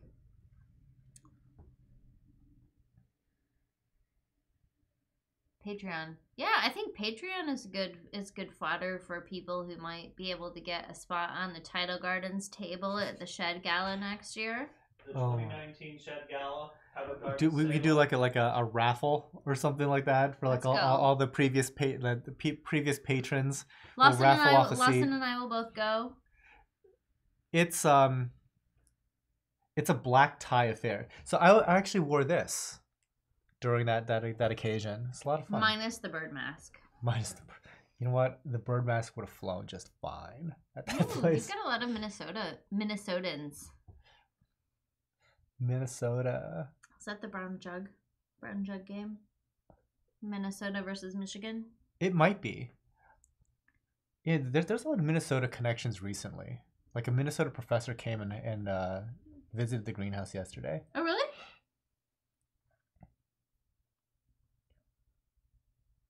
Chalice? Jennifer Ritchie snagged that Pink Floyd. It's yeah. I mean, like the Pink Floyd chalices, they used to be really expensive, and I think that we just had it on for like $25 or $35. Matthew Klett, good night. Wish I could keep watching, but time zones suck. Great show. Thanks. Thank you so much for attending, Matt. Appreciate it. So Debbie Lane says, Happy Halloween from South Florida. Hey, what's up, Debbie?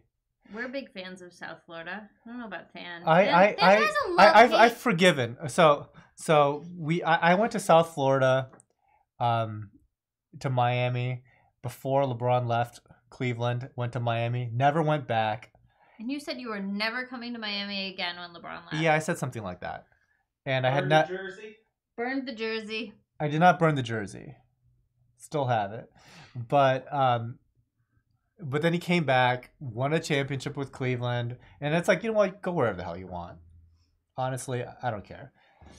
LeBron was 5 minutes from here. It's like, do whatever you want. We're all old men at this point. Be happy. So, you know what? I think I've forgiven Miami. We should go back. We had some good times there. My fish tanks are being manufactured in Miami right now. There you go. So there's that. Shit. Did I just like miss the? So Ellery Wong had said something about shit, but then retracted it. So I will not comment on that. Minnesota's about as boring as it gets. We have corn, beans, more corn, some tree groves, and then some more corn. You used to have Prince. Also, we're 10,000 fans of lakes. Football coach. What? Rowing the boat. I missed that. The football coach. PJ Fleck. PJ Fleck. Yes. The Minnesota The Minnesota football head coach. University of Minnesota. He was formerly the head coach at Western Michigan University Kalamazoo. in Kalamazoo. So Got a famous saying. row the boat.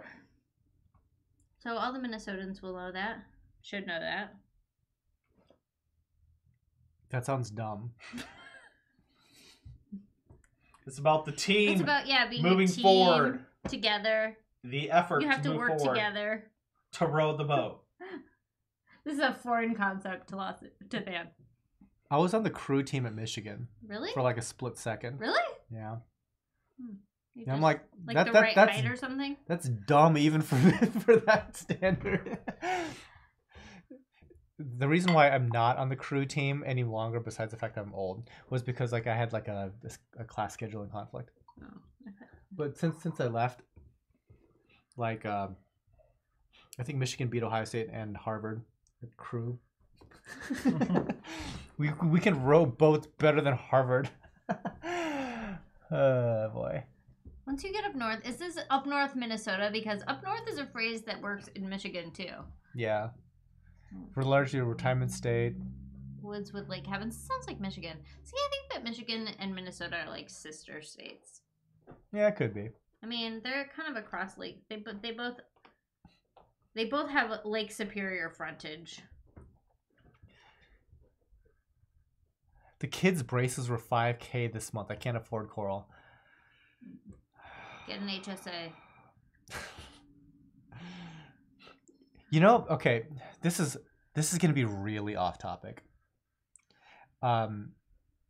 There's this whole industry because, like, if you, so I have a lot of international viewers on our live shows. So this might be an alien concept to you guys, but healthcare in the United States is very expensive for not a lot of good reasons. So Lisa's Aquatics, she's in Canada. No clue what the heck we're talking about, probably. I don't know if Reef Dudes, Devin, if you're still on, also in Canada. Oh, so Lisa could have answered that whole, like, can you drive to Canada with Coral question.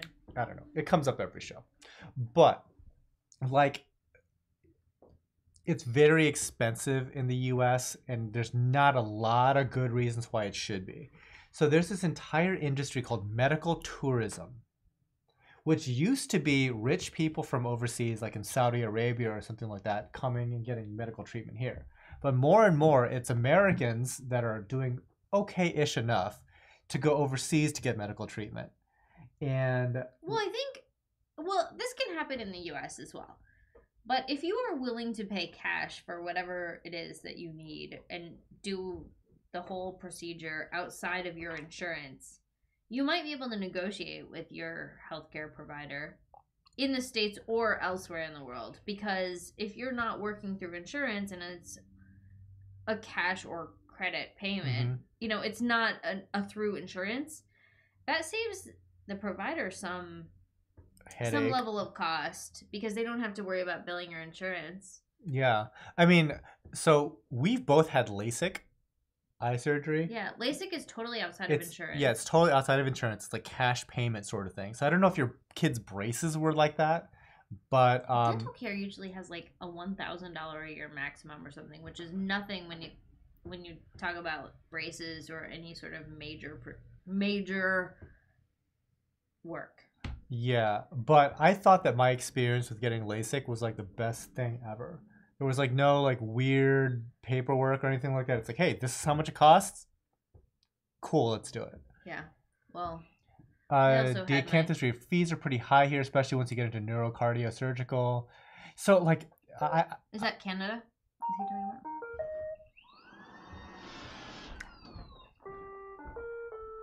Please charge Roomba. I have robot maids.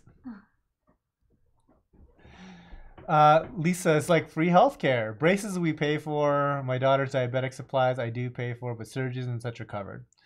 So I always joke about this. So When are braces absolutely needed? Like, so I had really terrible teeth. As I saw her pre-surgery mouth. It was It's like a horror movie. It was like the Sarlacc pit in Star Wars.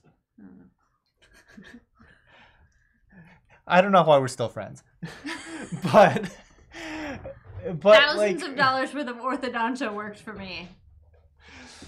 yeah. It's okay.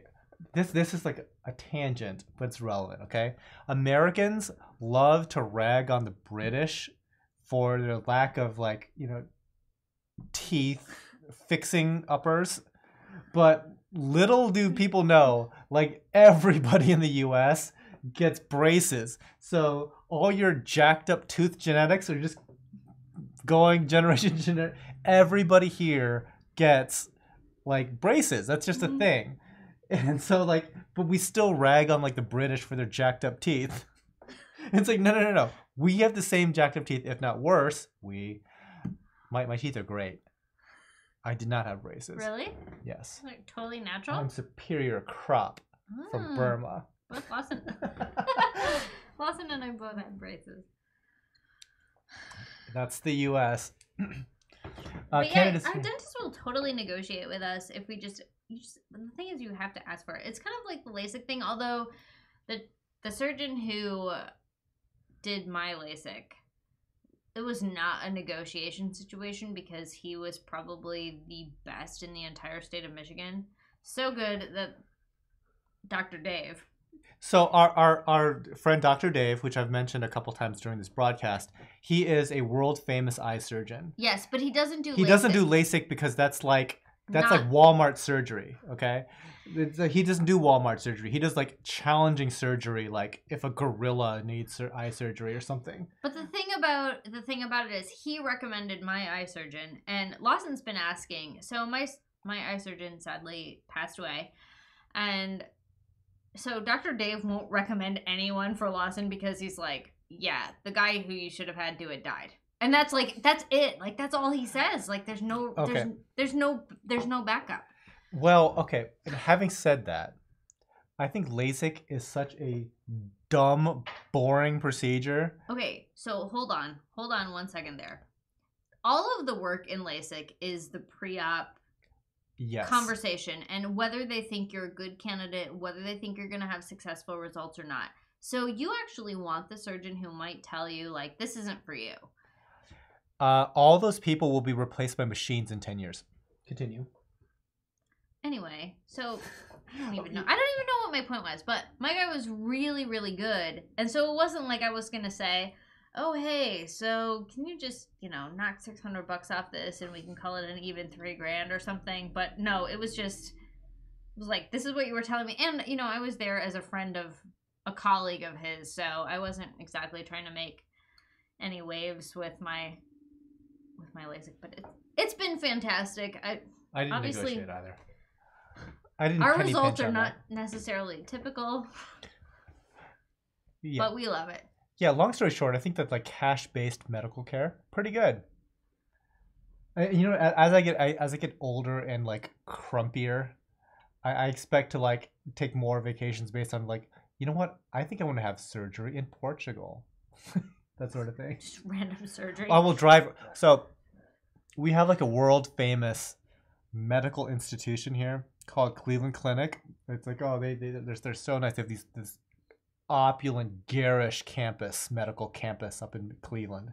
And I'm like, I'm gonna drive right past Cleveland Clinic, get on a plane, go someplace else, and then have my procedure done.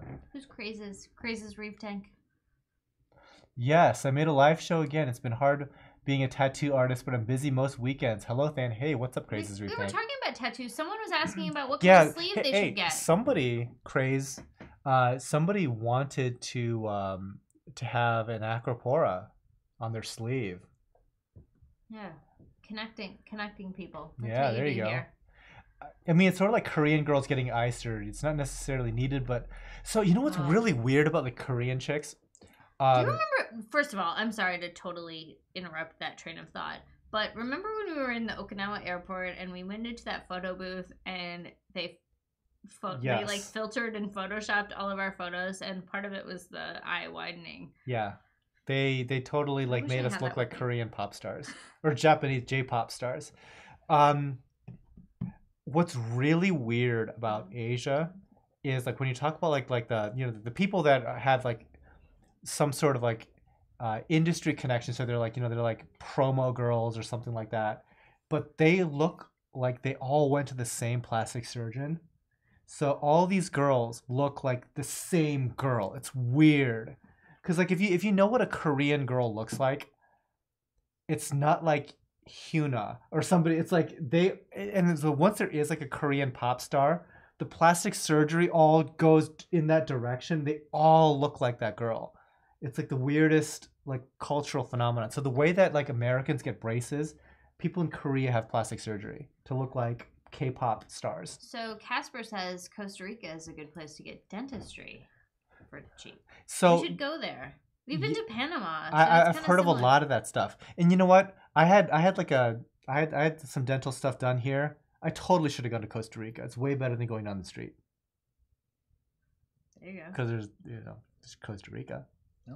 Costa Rica's Well, nice. if you have an emergency, it's kind of hard to So- like, oh, I gotta fly to Costa Rica right now. We were also talking about And tattoos. it's cheaper. What is the face tattoo people would recommend for Than? I like this question. We were talking about Post Malone. So, okay, for the young people in the crowd. So the okay? question, if anyone didn't hear it, it was, what face tattoo should Than get? So I was watching this video. So I don't know how this got recommended to me because I have like 0 tattoos. But there was like this channel on YouTube that was recommended to me about like, tattoo people, and they're talking specifically about how celebrities have terrible tattoos. And oftentimes it's because celebrities don't pay for anything. Like everybody gives celebrities stuff for free. So, we're talking about Post Malone. He's like this rapper. Like how it's like a rapper question. I mean, he's a rapper that sings. He's like a singing Drake or something. And he has like face tattoos that are all like letters. Money sign face tattoo. Craze can probably hook you up with that. So he's Rainbow like, Monty. so like, A great big no. so these people Like were how like forehead, one cheek, and one cheek. Oh, I'm curious about this no. so like they're talking about how this guy's face tattoos like there are tattoo artists that specialize in scripting, and clearly Post Malone went to none of those people for his scripting, and they're like, hey, Post Malone, if you're watching this video, like holler at me because I will fix your face. Xenia teardrop tattoo. I like that one. Uh, Chris is Chris free for is- you. So I'm gonna get that celebrity. that But gets, only on his face. Please, only on his face.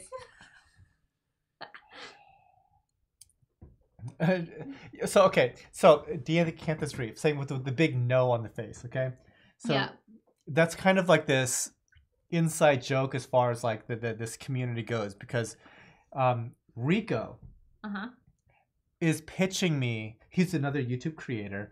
He always pitches me his harebrained schemes, okay, about how I should do this, how I should do that, and my answer to like 90% of them is no. Like off the rip, absolutely no. Does he do them? Does he still try some of them? No, because he needs Tidal Gardens to do it. Okay. So, okay, so I always they're say no. pitches to you for Yeah. Tidal Garden to participate. So I always say that, like, like I'm fan, aka Tidal Gardens, aka Dr. No, and so that aka El Chapo. What if you got like Dr. No from the James Bond movies, like face tattooed over your whole face? Well, here's the problem with that. Like, we were joking about like me dressing up as Dr. No for Halloween, but that's Maybe like a next year. 1950s era thing. Do you know what Dr. So- No even looks like? Okay, Does wait. but anybody out there even know who Dr. No is? Hold on. Or James Bond. LeBron did Pennywise. What's that have to do? I'm just saying you could do it. Dr. No. Nobody would know that I was dressed up as Dr. No. I love I love all these comments about face tats for you. No good artist wants to travel with a rapper. Fan, Dr. No.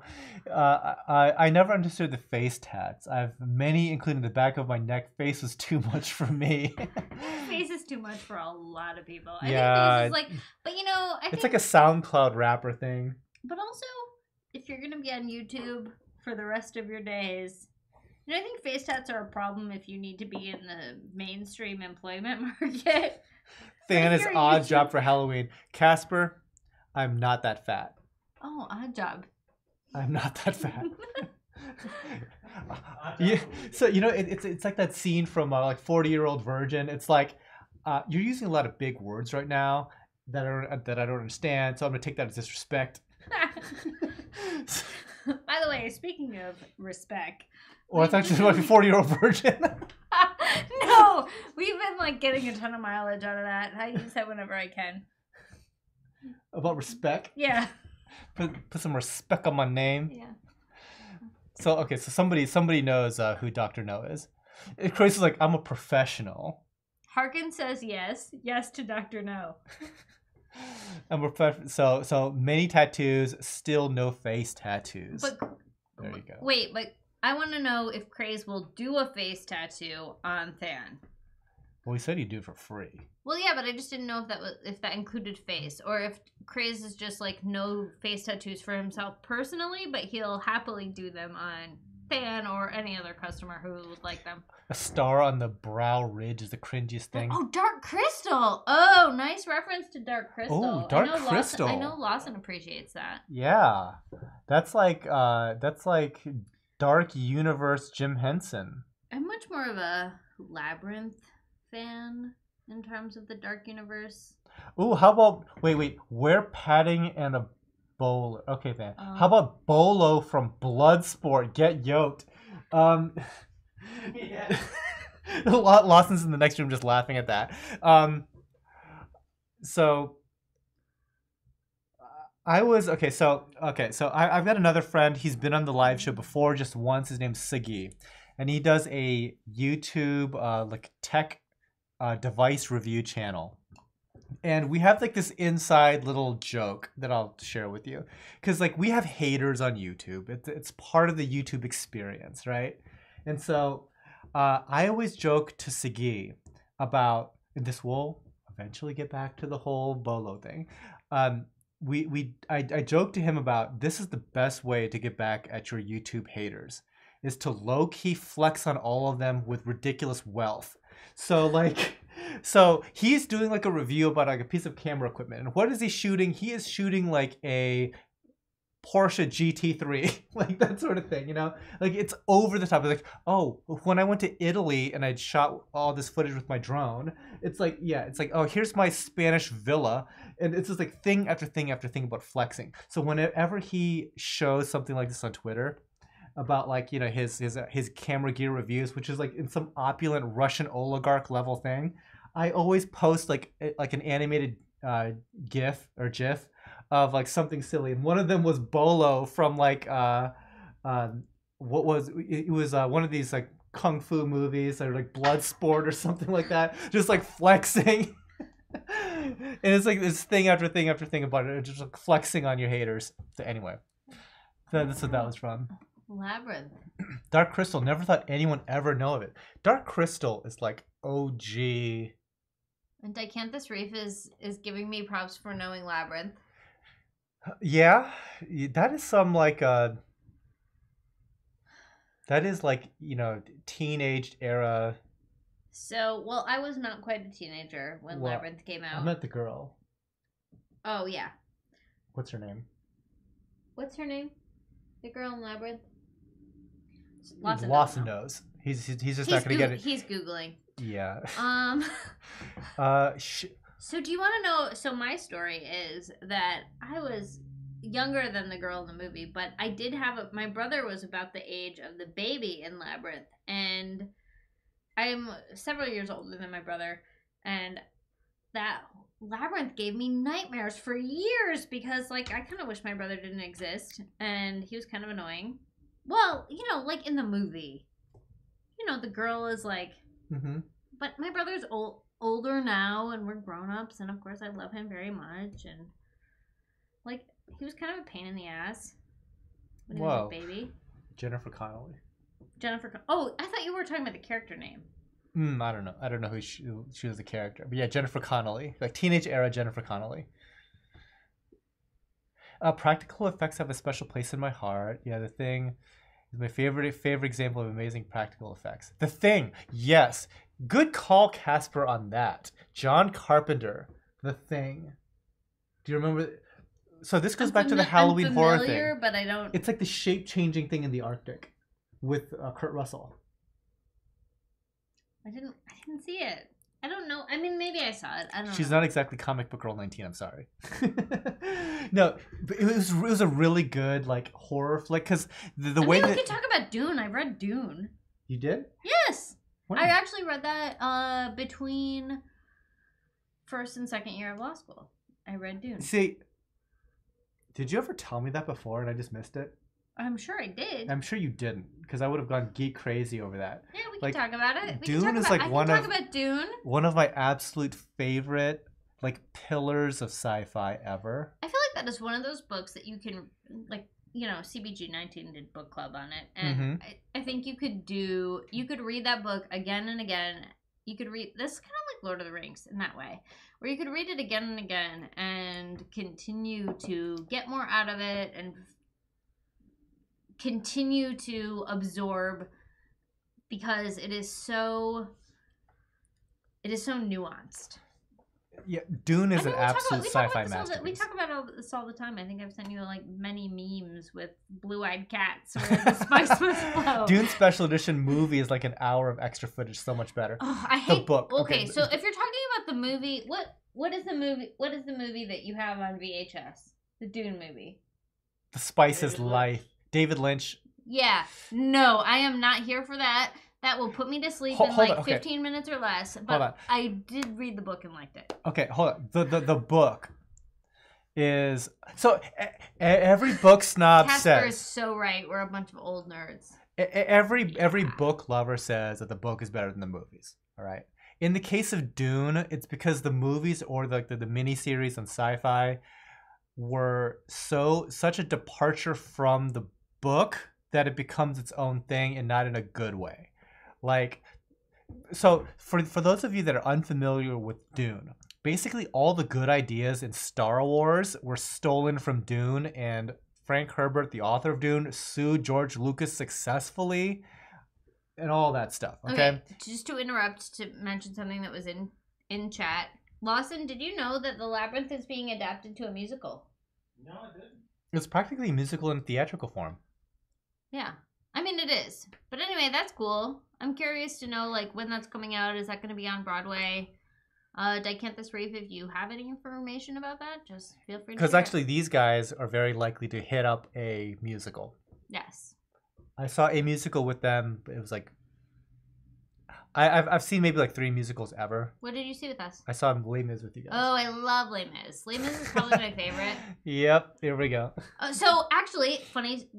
You want to hear Les Miserables. Funny anecdote about Les Mis. So Anne Hathaway won the Oscar for her role as Fantine. in the musical theatrical, which is totally a movie. robbery of Hugh Jackman, I think. But anyway, I am really good at voice recognition of actors and others. So Lawson and I were at trivia on Tuesday night, and within like 5 seconds of hearing her Oscar speech, which was a clue, it was like, this actress won an Oscar for this role, and here, this is a clip of her giving this speech.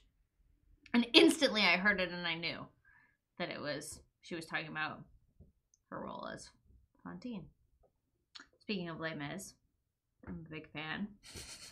Les Mis is obviously there's a reason why it's been playing for like 50 years. You look like a human coral. Legend. Oh, Lawson's a big fan of Legend. I feel like I should like trade places with Lawson. Wait, Legend. Tom Wait, hold on. Tom wait. Cruise. Gary McMonk. You look like a human coral. You know what? That's safe enough.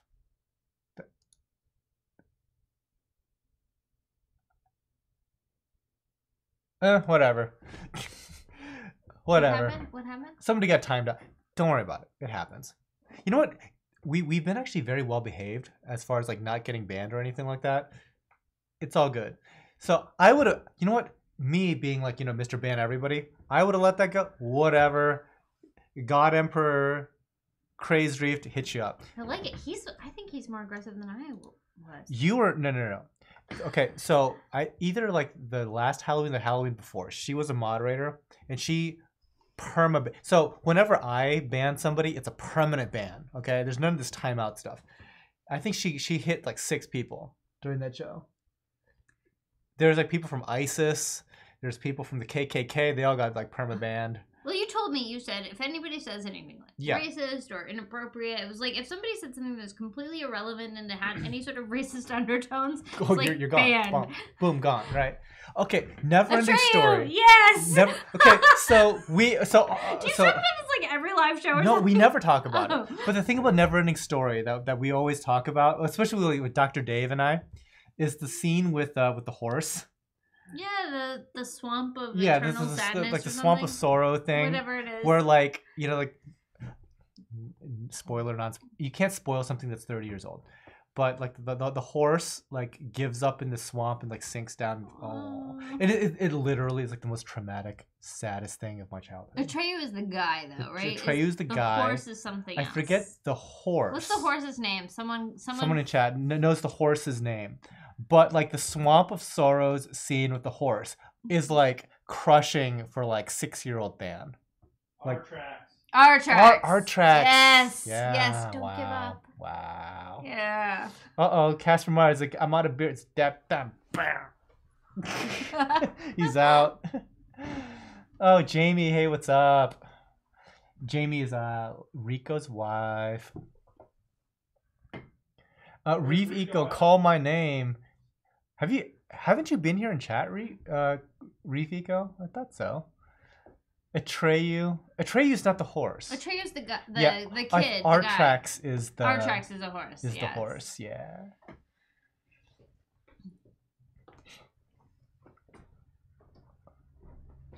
All right, one more beer.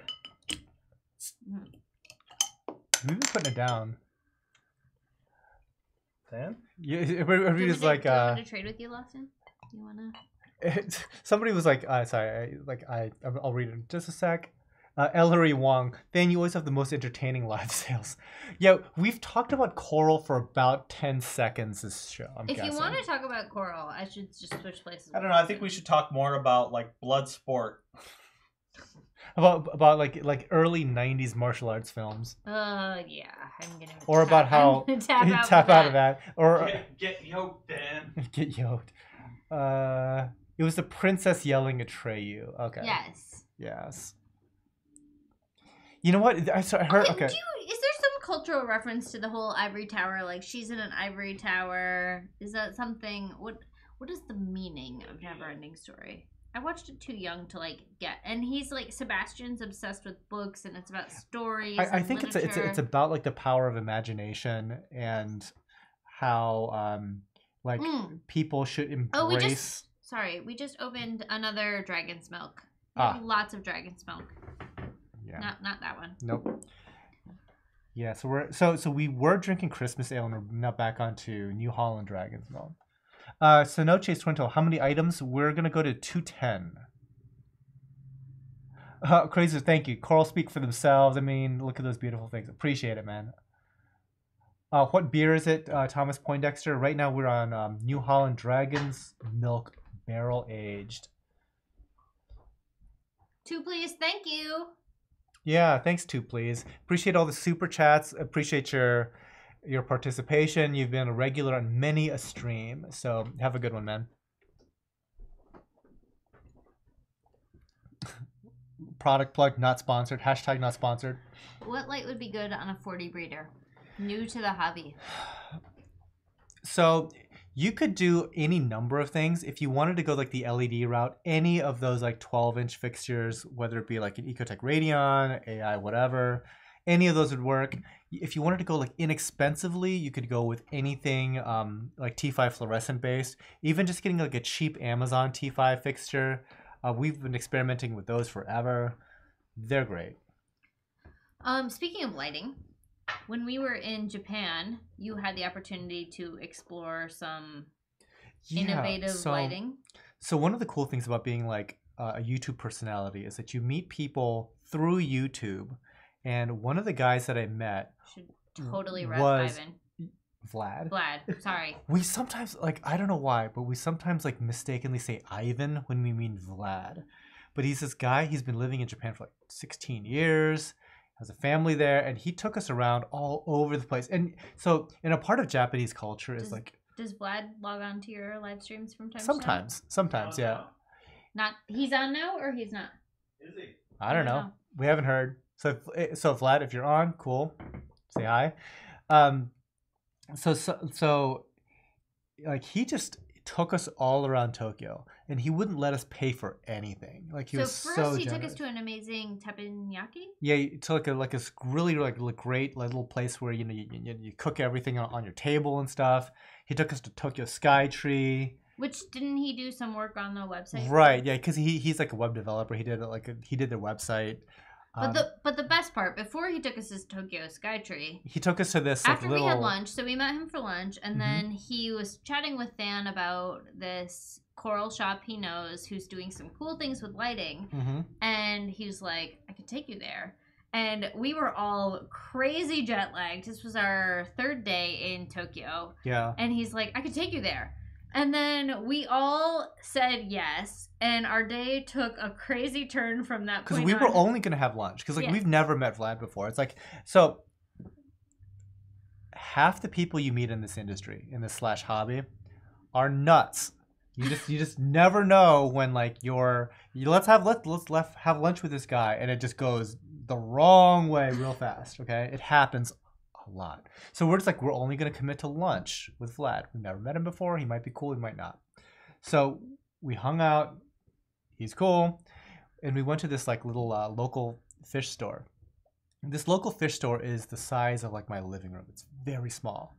But this guy was doing like some collaborations with like Kyocera, which is like a Kyoto-based mega international conglomerate that like makes LED lighting, and he's doing all this research on lighting. And if you want to know more about this shop, or if you want to see this shop, your video. Yeah, check out our little Japan video trip, and you can see even like some of like the footage shows like the lighting there. It was pretty impressive. I don't know where that's gone since. We need to kind of like touch base with Vlad. But I'm sorry, I was distracting you with like the Tokyo things about the Vlad visit, and which was fantastic. But share what was cool about the lighting. Why it was cool that. Weren't they doing like UV? They were trying to match the UV to what exists in the real world. Right. So this guy, this shop owner, would actually go to the places where the individual corals were collected, and he had like an underwater housing made for like this light meter, like a spectrometer. Yeah, it's like a spectrometer. So it's not like one of those apogee units that just tells you the par value. It also gave you like a spectrum analysis. So it's like a $3,000 light meter. And then he would take it underwater and take readings everywhere in Australia, for example. And based on that, Kyocera would then create LEDs based on those measurements. Taking off, Mom? Bye, Mom. Bye. Hey, I just told Lawson also the greenhouse is still open. Okay. Lights are on. Make sure you clean the filter for tonight. I'll see what I can do. Otherwise, it'll clog up again. Yeah. I'll see what I can do. Okay. Bye. Bye. So Mom and Dad are leaving. Oh, nice to see you. Yeah. Thanks for stopping by. Thanks for the food. I hope you enjoy it. I hope there's enough. Oh, I'm sure it'll be great. Thank you.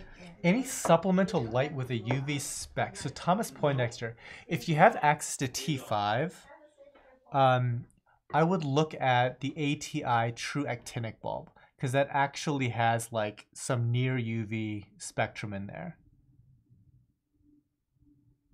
For someone seeking brilliant colors, what, if any, supplements has worked best? That's going to be a toughie. I don't know if anybody else in chat knows, but like if you're talking about like an SPS type of system, like a lot of people are gravitating towards like feeding with like amino acids and stuff like that. That tends to help quite a bit.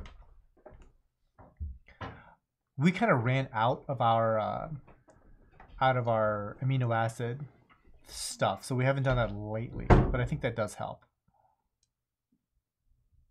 So I've got a story. We sell to one of our own big suppliers. It's kind of funny. We joke about it because it's like I buy a bunch of corals from him, he buys a bunch of corals from me. So we're basically like handing checks back and forth.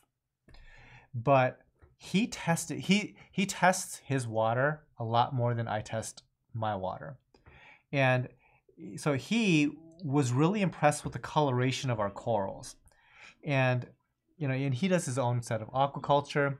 And he wanted to see like what he could do in his systems to kind of match ours. So he tested our water. He tested our water at 3 point something alkalinity. DKH.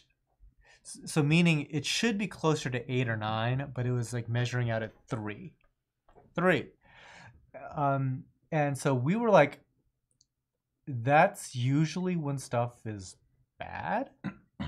So we looked into it, and what had happened was that our calcium reactor, which was so we always just monitor our calcium reactor through our pH probe in the reactor. So it's like, oh, pH is such and such, everything is fine.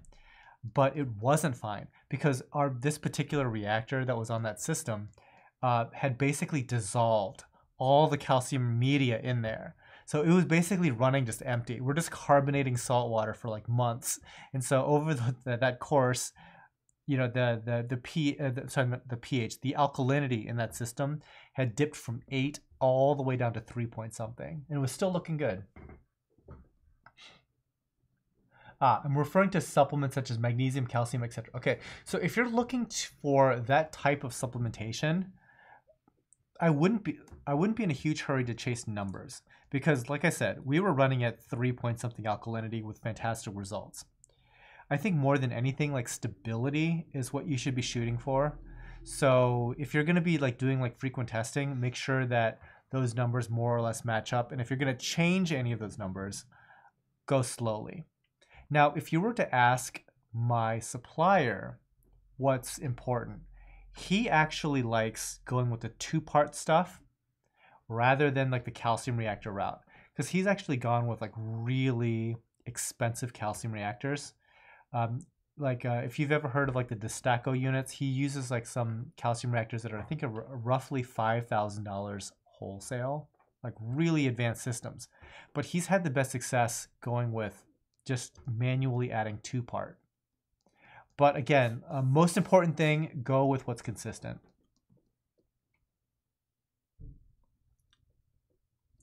So Dan, what are some of the corals that you would want to get into your systems that you don't have right now?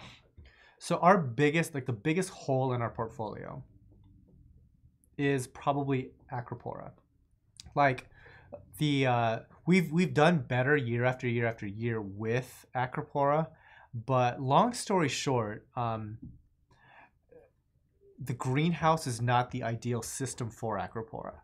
And so that's a large driving force with going with a new warehouse style building, is that we want to have like razor sharp control over a lot of stuff, which is kind of needed for these things that don't like a lot of fluctuation.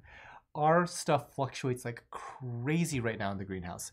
A lot of temperature fluctuations, a lot of chemistry fluctuations, but all of that I expect is going to be like nailed on real solid. So if anything, it would be more towards like those branching small polyp stonies.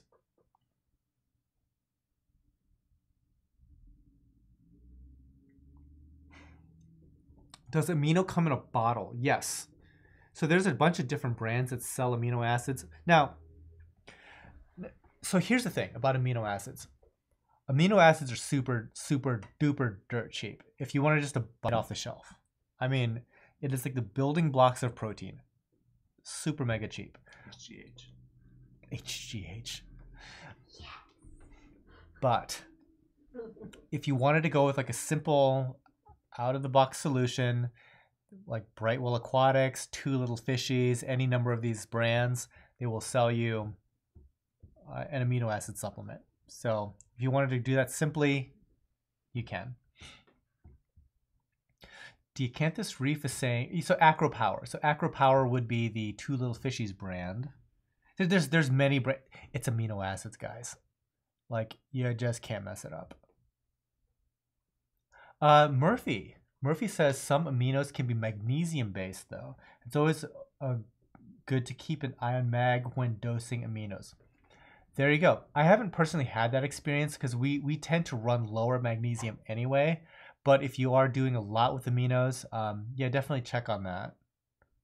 Also dripped calc wash and things like magnesium, potassium is dripped while running above for different reasons. Okay. I'm looking at dosing milk and honey in the forums. I don't know if you're joking about that. I can't imagine that's a good idea. But you know what? I thought people were joking about vodka. They weren't. So people were Corals like booze too. No, they don't like booze. So they were dosing vodka as an inexpensive source of carbon to fuel bacteria growth, and that bacteria would directly bind up phosphate and nitrate. Does that work? It does, but it's really volatile. And how many people lost their tanks to that? So it's like, I'm going to dose with vodka. Gary says you look nice. Thank you. So I love this jacket. I absolutely love it. But clearly it's like a black tie evening jacket. I live in a not so cosmopolitan area in Ohio. That's why Tidal Gardens needs a sponsored table at Shed Aquarium Gala 2019. For the Patreons. I don't know how I would get that to work. I think somebody should super chat if they think you should do this. Somebody would need a 5-figure super chat to make that work. Somebody super chats now thinking it's a good idea. It doesn't matter how much it is. Just a super chat to say that fans should definitely do this. Oh, so Craze Reef and Gary Montgomery, hug it out, guys. Make it work. Okay, so honey could be used as a sugar dosing, I suppose.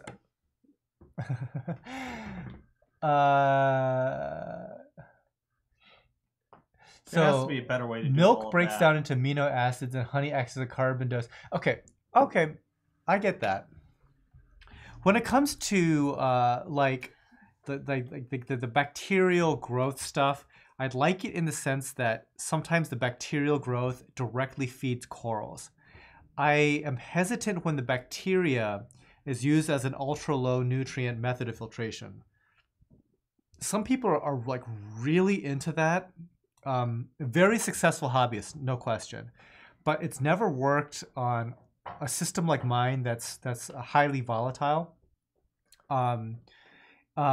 So I tend to not want to go towards like an ultra low nutrient method of providing like a carbon source, but I do like the idea of promoting bacterial growth if it's part of like coral nutrition, because so one of my friends that does ultra low nutrient, he does aquaforest, and aquaforest here went extremely poorly when we tried it. But for him, he likes that kind of that pastel starved, like really skinny model look in his Acropora. But it also works really well for his Goniopora in his LPS tank. So like he grows Goniopora 10 times faster than we can, and I suspect a lot of it has to do with it feeding on bacterial growth as a part of that Aquaforest ultra low nutrient bacterial stuff.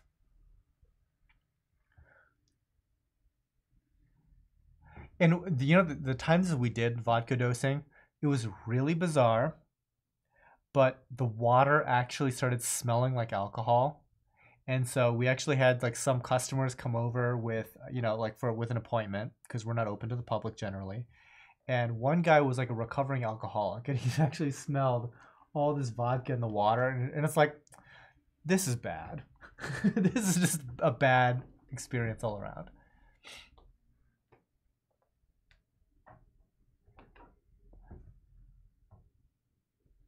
Yeah, when it comes to like the weird chemical stuff, I tend to be a lot more,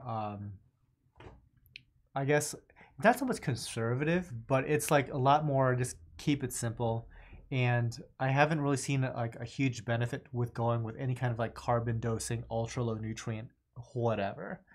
So yeah, I haven't really messed with it much at all. And when I did, I didn't get great results. But I think in a hobbyist scale system, it does work a lot better. I have a question. What's up? How do you decide on your next travel destination? Repeat the question in case they don't. Okay, so if you didn't hear Suzanne, she said, how do you decide on your next travel destination? It was kind of weird with this past decision. So we're going to Vietnam in January. That would not have been my first choice, but it literally like fell into place. Like all of a sudden, Lawson, Suzanne, and I are like the travel trio. I'm a professional third wheel. They're professional like vacationers. So when we go places, so the worst thing, guys. I mean, some of you guys are younger, some of you guys are older. The worst thing is when you guys actually have like, the means to go on a big travel thing and to go with your friends. The worst thing ever is traveling with people that you're not compatible with. It's like going on a bad Tinder date that lasts a week and you're in a different country and you're spending thousands of dollars to be there. You need to find people that are very complementary to your pace. So we actually run at a pretty high pace when we're on vacation. Like we don't relax a lot. So you kind of have to find your way. So we travel very well together. And so we traveled together for a long time. Yeah, and we kind of like figured it out. And we always invite our friends, and usually the answer with our friends is no, because they're also adults and they have like other adult things to do, being like lame and boring or whatever else. Oh, I can't take time off because blah, blah, blah, blah. This time everybody said yes. So it kind of just like happened really quickly. What's up, Rico? I see you. It just happened so quickly. Like everybody just started buying damn plane tickets to Vietnam. And I'm like, are we really going to Vietnam? Of all the places. Of all the places, like why? Because suddenly everybody's bought plane tickets, and all these people that we never usually vacation with, they're all going, and there's like 7 of us. So I'm like, fine, the plane tickets are cheap. I'm just going to go along, but I am not beyond the possibility for hilarious drama to break out during this trip. You might rub people the wrong way. Me? Yes, you. No. Never me. You are on the questionable list for some people. Really? F them. No. Sorry, they don't get to talk. Because last time I checked, they weren't with us for the last decade worth of vacations. True. Where the hell were they? Who are they? There's nobody. It's only me. I'm the only one. That's it. My favorite is the time that we went to Okinawa. I think that's just like the best. Who had questions about me? Put some respect on it. Who Where were these people? Who were these people? How dare they? Don't they know? Do you know who I am? Do you know who the hell I am? All right, we're getting to the good part of the live stream. Good.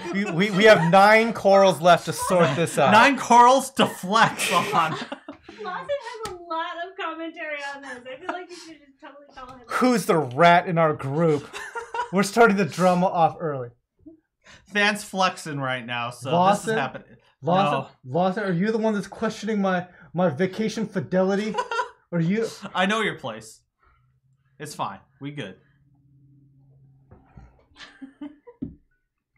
Oh my goodness.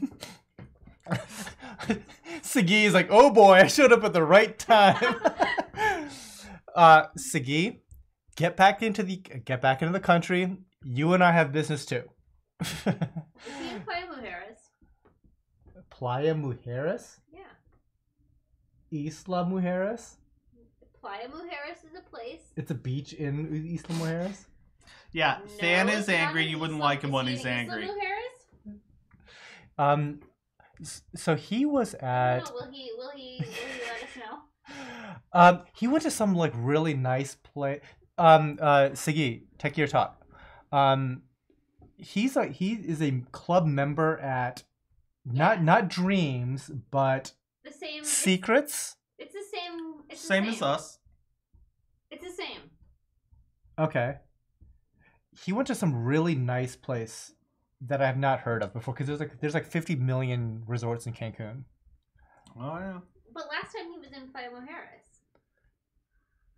Was he? Yes, and you sent us pictures I did. because we have membership there too. But I'm always very curious about where he's going because we have membership too.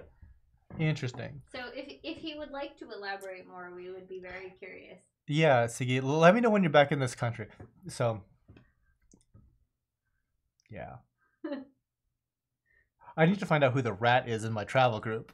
All right, so we do have some actual coral questions. What are your thoughts on the panda goby? Is it necessary to keep a passport, or will it host another coral?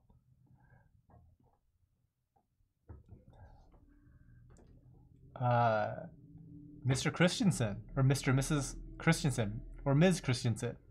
I've never kept one before. Maybe somebody else in chat knows better. I have not. Secrets Playa Maroma. Oh, I've heard great things about that place. He was just there. He's flexing on his haters. Ask him if it's awesome. So Sigi, We want to know how good it is. Suzanne would like to know if it was good. She just came from, what's your favorite one you just did? Villa Rolandi. Zoetry Villa Rolandi. Zoetry. Zoet? Okay.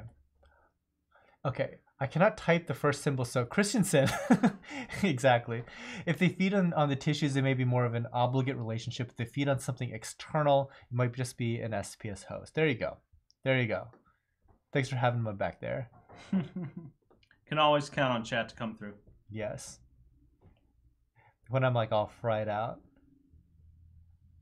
Someone said that they were just waiting for you to get tipsy, and they were super excited about that. I think I've been tipsy for about like the last 200 corals. You should go get the last dragon's milk and let Than finish it off in the last So we- half-hour trip. So hashtag Bolo Flex. Bolo, yes, get yoked. Then get yoked. You need to do Bolo. I joke so much about like taking steroids. It's not even funny. But yeah, not yet. Google Bolo from Bloodsport, guys. Bloodsport. Billy Pipes, hello. Billy, you were so late to this party. Well, welcome regardless. We've got a few corals left. All right. Is this the last Dragon's Milk? We are on the last dragon's milk. So we've had quite a bit already. Oh. This is, oh God. That's enough. We do this for your entertainment, people. The beach was killer. Food, drinks, and service were fantastic. So, like, we need to hit it up, Lawson. a big part of this is like you can't go wrong with some of those resorts there. Bolo from that Bruce Lee was less yoked. Okay, yeah, and then he went full on steroids for Bloodsport. Are the corals pre-recorded footage correct? They were shot yesterday. Neon green looks good. You guys are amazing hosts. LOL hard. Thank you, Tony. It's a lot better 3 hours into drinking. Mm-hmm. We need to talk about that rat, though. I'm not letting that go. Oh, no. It was Michelle. Michelle who? Michelle in chat? No, Michelle Wong. Not in chat. That was abrupt. You called her out. I'm calling out everybody. I'm calling out everyone. No one's safe? I promised her you were cool. She should know better. She's traveled with us a lot. She has travel cred. She has Actually, she has not traveled with you a lot. Th- I th- have traveled with you a lot. I always like to remind people that we've traveled. Fan and I have traveled together for 20 years. And at all times, exactly. So they are the third wheel, not there. So Suzanne, okay. So when we went to Okinawa, So first I have to tell you, yeah, I'm going to talk about Okinawa. Here, I'll let you sit So down. when we're gonna so item 210 is the last item, but this will just re-go to number 1. We got vacation story time coming up. So Okinawa came about in a very strange way. Yeah. Lawson had plans to vacation with his family, and This is gonna go poorly. I had previously vetoed the trip for unrelated reasons, and I had decided that I was going to stay home. Then, after I had made that decision, Dan texted me a link to flights to Okinawa for under $600. Okay, so There was some background here, yes. I was gonna be going to Okinawa no matter what. I just happened to share such deal with Suzanne, saying, check out this cool deal that I'm going to be going to Okinawa with, no matter what. Okay. So then I said, well, Lawson can't go because he has plans in place, but maybe I can go. And then I decided to go. Lawson was doing his other thing. And then I don't know. I said maybe we can invite Erica, my friend from law school. And this was one of those trips that it was like 5 weeks in the future. So it was coming up on fairly short notice. We expect all our friends to say no to these things. Yes. But it was like, if you're cool enough to say yes, we're happy to have you join us. So she said yes, but I was going to say yes regardless. Like, if it had just been me and Fan. So at this rate, I'm thinking, okay, I really didn't expect to go to Okinawa with 2 girls. Like, that, I was like on my way alone, and suddenly, like, so when I mentioned to Suzanne, she's like, I'm down, let's go. I mean, it was such a great deal in Okinawa. Like, that's kind of cool. Yeah. And just so you know, like, our plane ticket to go from here to Okinawa was the same as it typically is to go from Tokyo to Okinawa. So it was a ridiculously good deal. Yeah, very good deal. So then we decided that we were going. It's over time, guys. Yes, that's true. My law school friend decided to join. And then, so we all bought tickets. Yes.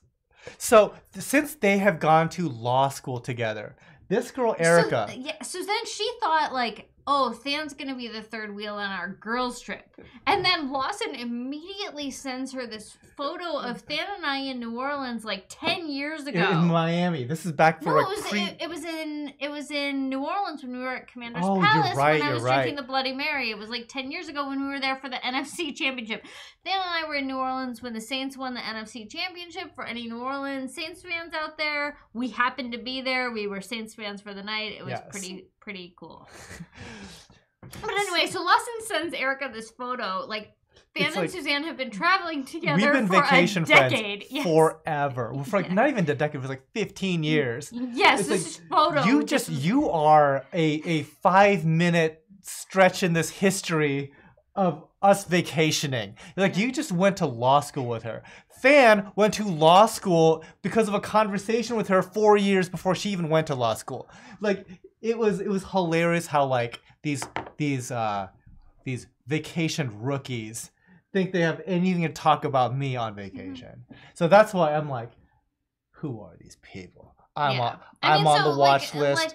Like You're Pam not said, on the we are list. We are the travel trio. We have been traveling together for a long time, but Michelle and Lawson and I have traveled together for about the same amount of time. You but guys separately from you guys happened to go to where they were living. So they were expats for a really long time. And we visited them in Italy. We visited them in Sweden a couple times. And Alan is Lawson's oldest friend. Alan and Michelle are two other couples which we have not discussed previously because it's really Lawson's friend more so than mine. Or anybody's, for that matter. But yes, he's Lawson's childhood friend. And he's an expat. So he lived in Italy. He lived in Sweden. So these guys vacationed in Italy and Sweden. We also met up with them in Istanbul. They were not living in Istanbul. We met them there. Oh, I did not know that. One vacation in the past 30 years. In addition to our vacations to the places where they lived. Where they were living. But Alan or Michelle and Than are sort of the same type of person, so it will be interesting to see them on vacation together. Long story short, if things get crazy, I'm just going to go scuba diving all day. You can see me underwater, and we can sign language at each other. Oh, it'll be great. It'll be good. Because it's totally Michelle. I found the rat already. It was Michelle, wasn't it? She had some concerns. I told her. She had some concerns already. I've talked to this girl 3 times ever. Actually, I think you met at New Holland. In Holland. This chick. It's gonna be good. We're gonna have a video from Vietnam, right? Tony, I was like, who are these people? Exactly. Who are these people? He retracted it. No, I saw that, Tony S. I saw that. Bay Area Reese. What's up, guys? Bay Area. So we're you've in managed overtime. it. Does everyone like this, or is this Yeah, just we've gone to overtime. Y'all go diving out there in Okinawa? I did. Yes. I did. So this is kind of cool. So Than went diving on the worst day. So we were in Okinawa during shoulder season. We were there in April. And it is the time when, as the person at the hotel front desk explained to us, when their spring weather is changing from their summer weather. And so Okinawa is really cool. Anyone who has been to Hawaii, Okinawa is like Hawaii on steroids. I think it's like a more exotic version of Hawaii. The tides are crazy. You see all sorts of like coral just exposed during low tide. You see like clams just like open in open air, that type of stuff. Yeah, it was a place that I did not want to go swimming or go into the water because I felt like there were so many creatures living there. It was their world, not mine. Yeah, that like the Okinawa experience essentially was like it solidified in me. It's like how a lot of people in this hobby try to say, "Oh, I want my tank to be like the ocean." That's simply not possible if you've actually seen the ocean, what it's capable of. Like, so just with the example with clams, okay? When I try to keep a clam, I do everything to dote on this clam. And then after about 3 months, it dies. But over there in Okinawa, it's the same Maxima clam. And They're every huge. single They're day... They're like this. They're like this. They're this big. huge. Yeah. And they're completely exposed during like low tide. And they're not like, oh, we're going to close up and be all protected during low tide. They're not. They're wide open, mantle open in open air. And then it's shoulder season, which you were talking about, where it's like rainy every day. So it's getting like rained on, fresh water, wide open mantle. It doesn't care. All these like other creatures, We like saw sea cucumbers. sea cucumbers, sea see slugs, and everything. The shrimp, the are they bullet shrimp? Pistol shrimp. Pistol shrimp. Yeah. Yeah. All these things are like in open air, getting rained on. And you know, like if you've ever run, heaven forbid, an invertebrate or a coral under like fresh water, it dies instantly. They're just getting rained on, and they don't care. And it's like this, and I'm having like this feeling that I need to save all these animals. But no, guys, it's 4 o'clock. It's 4 o'clock every day for them. That's just how it is, and they're fine. So like the idea that like we're trying to like replicate a natural coral reef, isn't a thing. But it was so crazy because it was so. I've spent a lot of time seeing Than's greenhouse and seeing Tidal Gardens facilities, which are amazing and very cool, but they don't feel like anything that I experience in real life. And then when we went to Okinawa, that is the one time that I felt like when we would walk the reef during low tide and see all of these things out there, and we would see like all of these creatures and fish and things just like out open for view. It was a completely separate experience, and I've seen quite a few commercial aquariums, public aquariums. Like I've seen Shed, and obviously we went to Kuroshio Sea in Okinawa, and then there's been others I know, but it was very different to see this. And then even seeing your footage from your dive where they're doing aquaculture and they're trying to... it was weird. So all of this stuff, by the way, if you just search my channel for Okinawa, you can see pretty much my entire dive trip. You can see our like reef walk and all of that. So if you're curious to see what that looks like, it's all on video, right? We're all YouTubers. Yeah. Excuse me. And then also, have you been to the aquarium in New Orleans? I don't think you did that when we were in New Orleans. We never did because I had a bad feeling that it would suck. Did you go to the? Did you? I don't think so. We've been to the. We've been to exhibit, but. We've been to New Orleans like a million times. But we need to go to the aquarium just so you can. Just to see it. I have a feeling it's gonna be a lot of freshwater. It's called the Aquarium of the Americas. Speaking of freshwater, Vlad took us to the Sumida Aquarium at Tokyo Skytree. And that was where they had, guys. I can't remember his name. He's very famous freshwater aquarist. I'm drunk. You guys know it. You guys know it. Well, Lawson's not even sitting there to Google it. Lawson doesn't know it.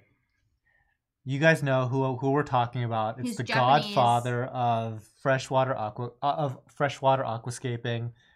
Chat, help me out. 30 second tape delay, right?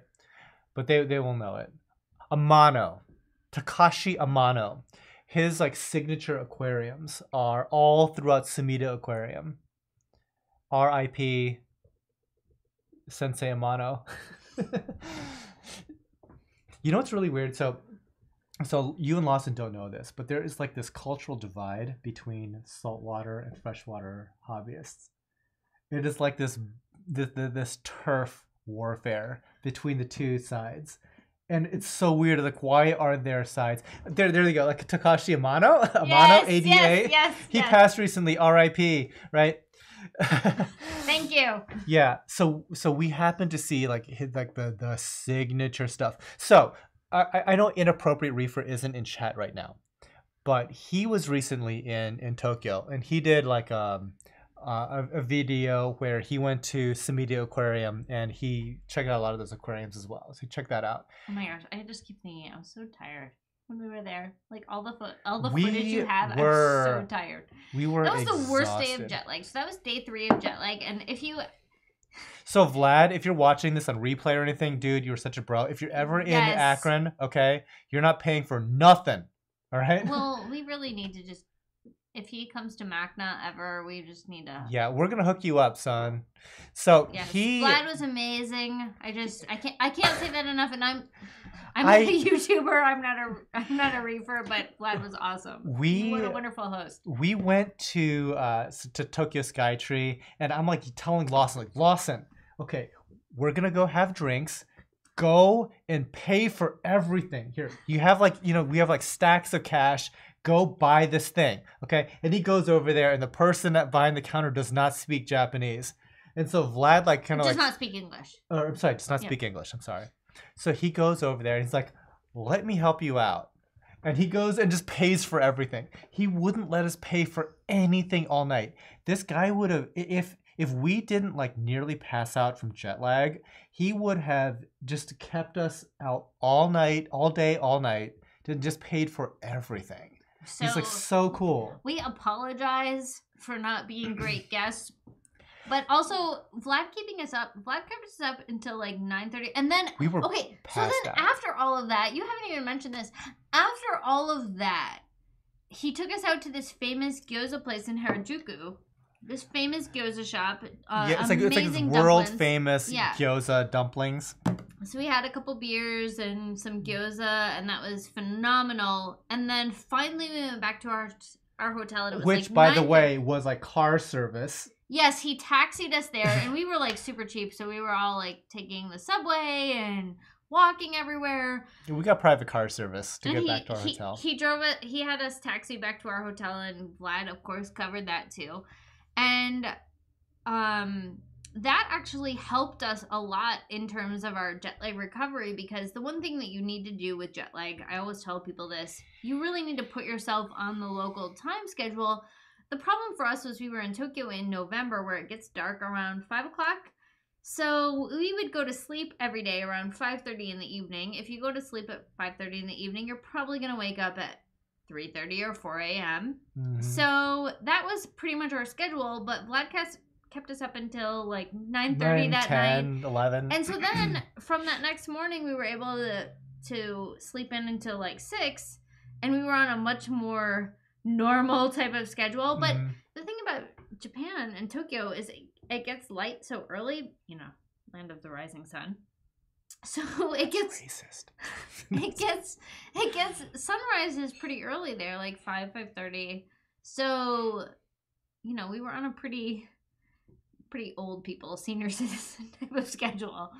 But yeah, Vlad was fantastic. Yeah, so Vlad actually wants to. So You should tell him. By the way, you should tell him that we're gonna have a layover there. I really want to do We'll- karaoke. we'll work My it big out. thing is karaoke, so I really want to do karaoke. We have a 10-hour layover in Tokyo on our way to Vietnam, and I really want to do Tokyo or karaoke around Shibuya area. I'm thinking about Karaoke Con. I know Karaoke Con in Shibuya was on Lost in Translation.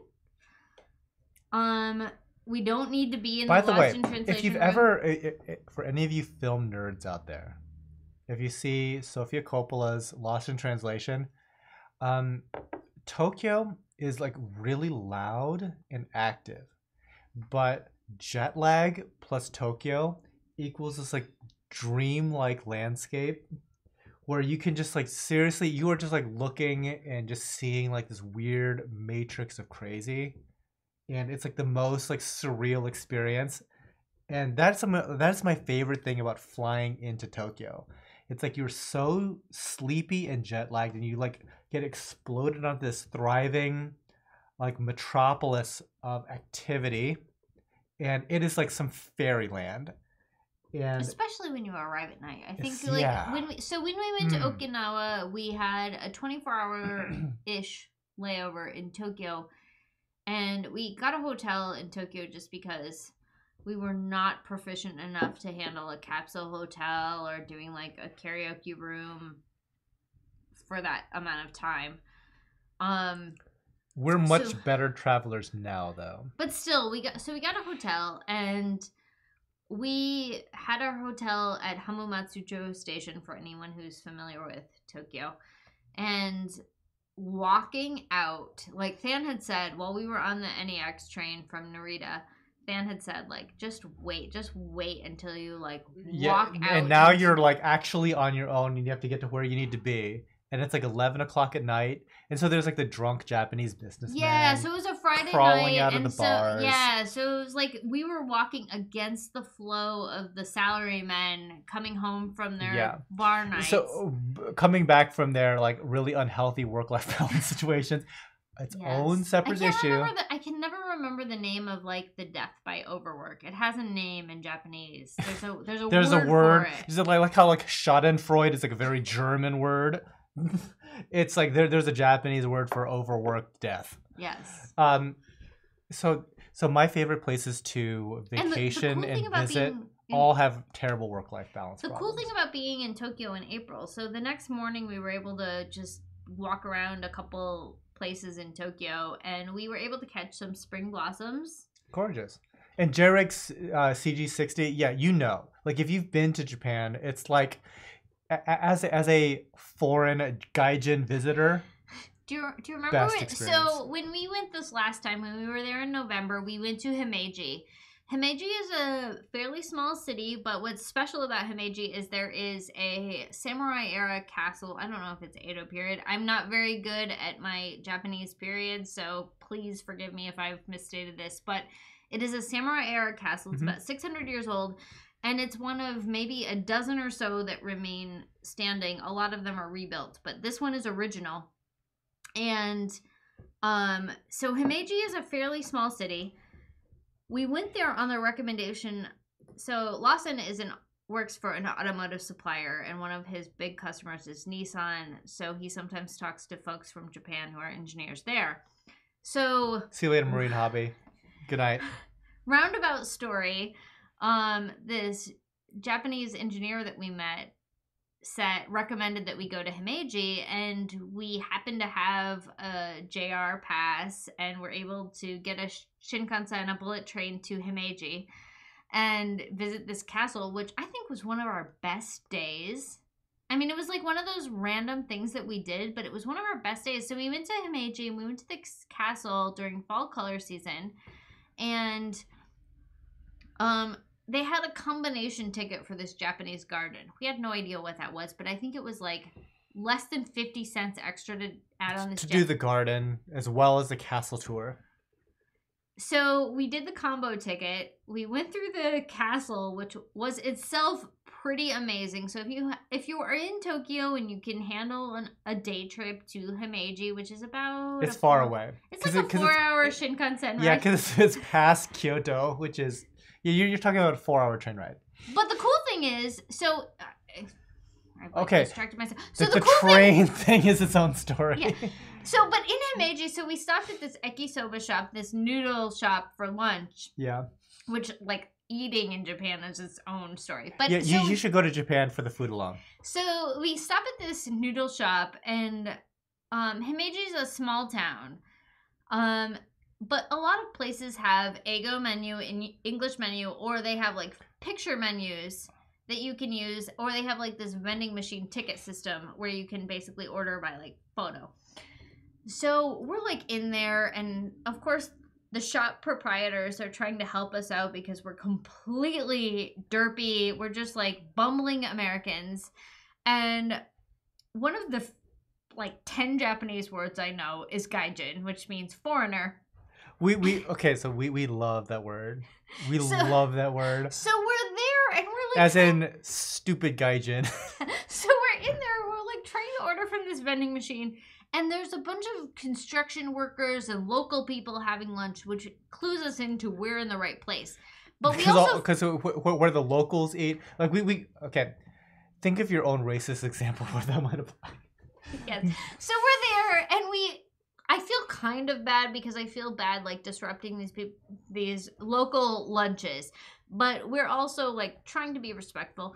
And the proprietor comes up to us and like hands us this English menu, and I'll just order whatever because I'm not a picky eater, and I recommend that if you're in Japan, like just kind of be cool with what you're gonna eat, and be cool if it's not exactly what you were hoping for, because it's gonna be delicious, first of all, and secondly, like just be cool.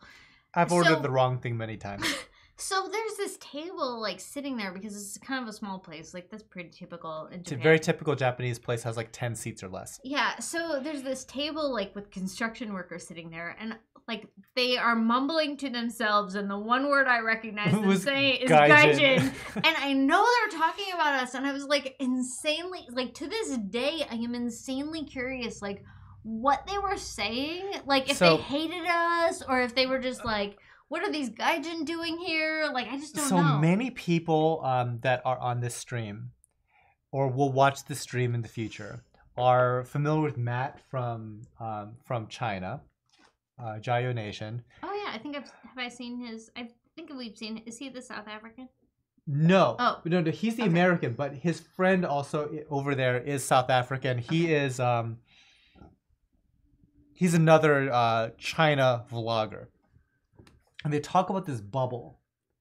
And it's like the foreigner bubble when you're traveling overseas in that way, where everybody's like so nice and everything, right? Yeah. But if you could understand the language, you would be offended at how they're referring to you. And like I am totally okay with being in like the foreigner bubble. Because like so the sort of thing is like that they would hear in China is like stupid white monkey or something along those lines. Because those guys are they're Caucasian men. Gaijin is not really. It's not No, really a nice gaijin's word. not it's not a nice word, but at the same time it's not followed by white monkey either. But guys, I love Japan. Japan is hella racist. Well, and also, I mean, I kind of respect that because I feel like I don't know. Hell, okay. I mean, I think it's like it's not that I respect that. I Love know Matt, what Texan boy, 20. Yeah, Matt's the man. I know what I am getting into when I go to Japan. We're not trying to be Japanese, Yes. right? Well, and I think so. I have visited a few places in Europe, and I've been to Japan a few times recently. I think that the key is not so much to try to fit in because, first of all, You're not gonna. when you look like me and you go to Japan, you are not going to fit in or blend in. People are always going to ask you where you're from, and pretty much, so I can tell you, when people speak English to me, I don't understand them because I don't expect anyone to speak English. Remember when we were in that vending machine restaurant by the hotel we were staying in, and somebody was talking to me in English, and They were asking where you're from, and you, honest to God, did not know I that think they I were just trying like to speak English. nodded. I was just like, like I just come. Okay, so what's bad is like, so she's talking as like a Caucasian female in Japan, right? I stick out every bit as much as she does. Because you look Chinese. Because I am clearly not Japanese. But regardless, it's okay because we're not trying to be a part of the culture or anything. So one of our friends, she is, I would say, like in her 60s or close to 70s. Margaret, she lives in Okinawa. She lives in Kyoto. And she takes us around everywhere. And she's also I don't think they watch your channel, but amazing hosts. She's fantastic. She's basically like a travel channel level host. And so her family, my green tea, yeah, my Wazuka tea. Her family, no joke, is like 10 generations Japanese. But that 11th generation was from China. To this day, she's not really Japanese. So within 5 minutes of talking to like us, we've had deeper conversations about like religion, about politics that she's had with her closest friends forever. Because she's not really Japanese, because like 10 generations of her family weren't really Japanese because his great grandfather was Chinese. Speaking of the Japanese being hella racist. Yeah, speaking of yeah. But I will say to the So Americans, can you believe that for a second? Because like I can't convince people in America that I'm not really American because I am an American citizen, and even if I tried to make the argument that I'm not American, which is like obviously ridiculous at this point, I'm clearly American, but they wouldn't buy it. Like I live in rural America, and they wouldn't for 1 second believe I'm not American. But to speak about just Margaret, and I just wanted to share a little bit about how they showed us around Kyoto, just for folks that. So. And yes, it's overtime, guys. You guys get a special. You get the beer special. Lawson's commenting. And Lawson is totally like 10 feet away in the kitchen, hanging out with the cats, chatting. Yes.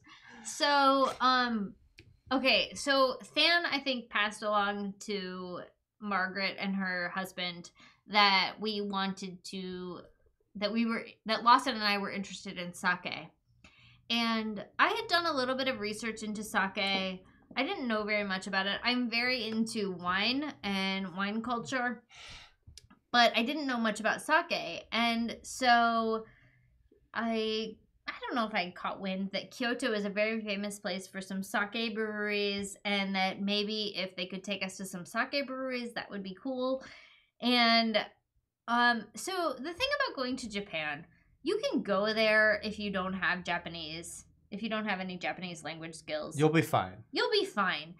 But if you do have Japanese language skills, a whole new level of Japan will be open to you. A whole universe of opportunities just availed themselves. Yes. So Than has these family friends and family connections, including Margaret and her husband, who took us around Kyoto. And it was so fantastic because they drove us around everywhere. And they took us to places that, as American tourists, we, one, wouldn't have thought to go, and two, would have had a very difficult time accessing because of our lack of Japanese skills, which again, I don't want to discourage anyone from coming because of the language barrier, but if you have Japanese skills, like, holy shit, there's a lot. Sorry. Language. There's a lot. Good of job, things Suzanne. You can do. So okay. If you have kids, let me set the stage, okay? So we stayed in Kyoto at this place called Kyoto Station, which is a train station there. It is an architectural marvel.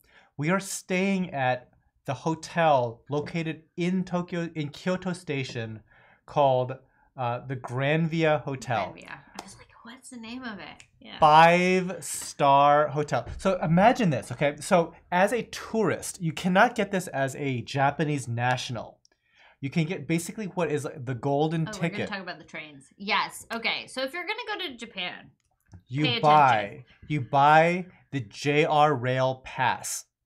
It's as if you had a golden ticket to fly anywhere in the U.S. You can hop on any flight that you wanted to travel anywhere in the U.S. that you wanted to. Except you can't get Nozomi trains. But that's just a timing thing. You can go to the geography anytime you want it, right? So just pay attention. If you are doing a JR pass, just pay attention to where you want to go. So I mentioned Himeji, which is a 4-hour trip from Tokyo. Hiroshima is a great place to go, and it's about 4 hours from Kyoto.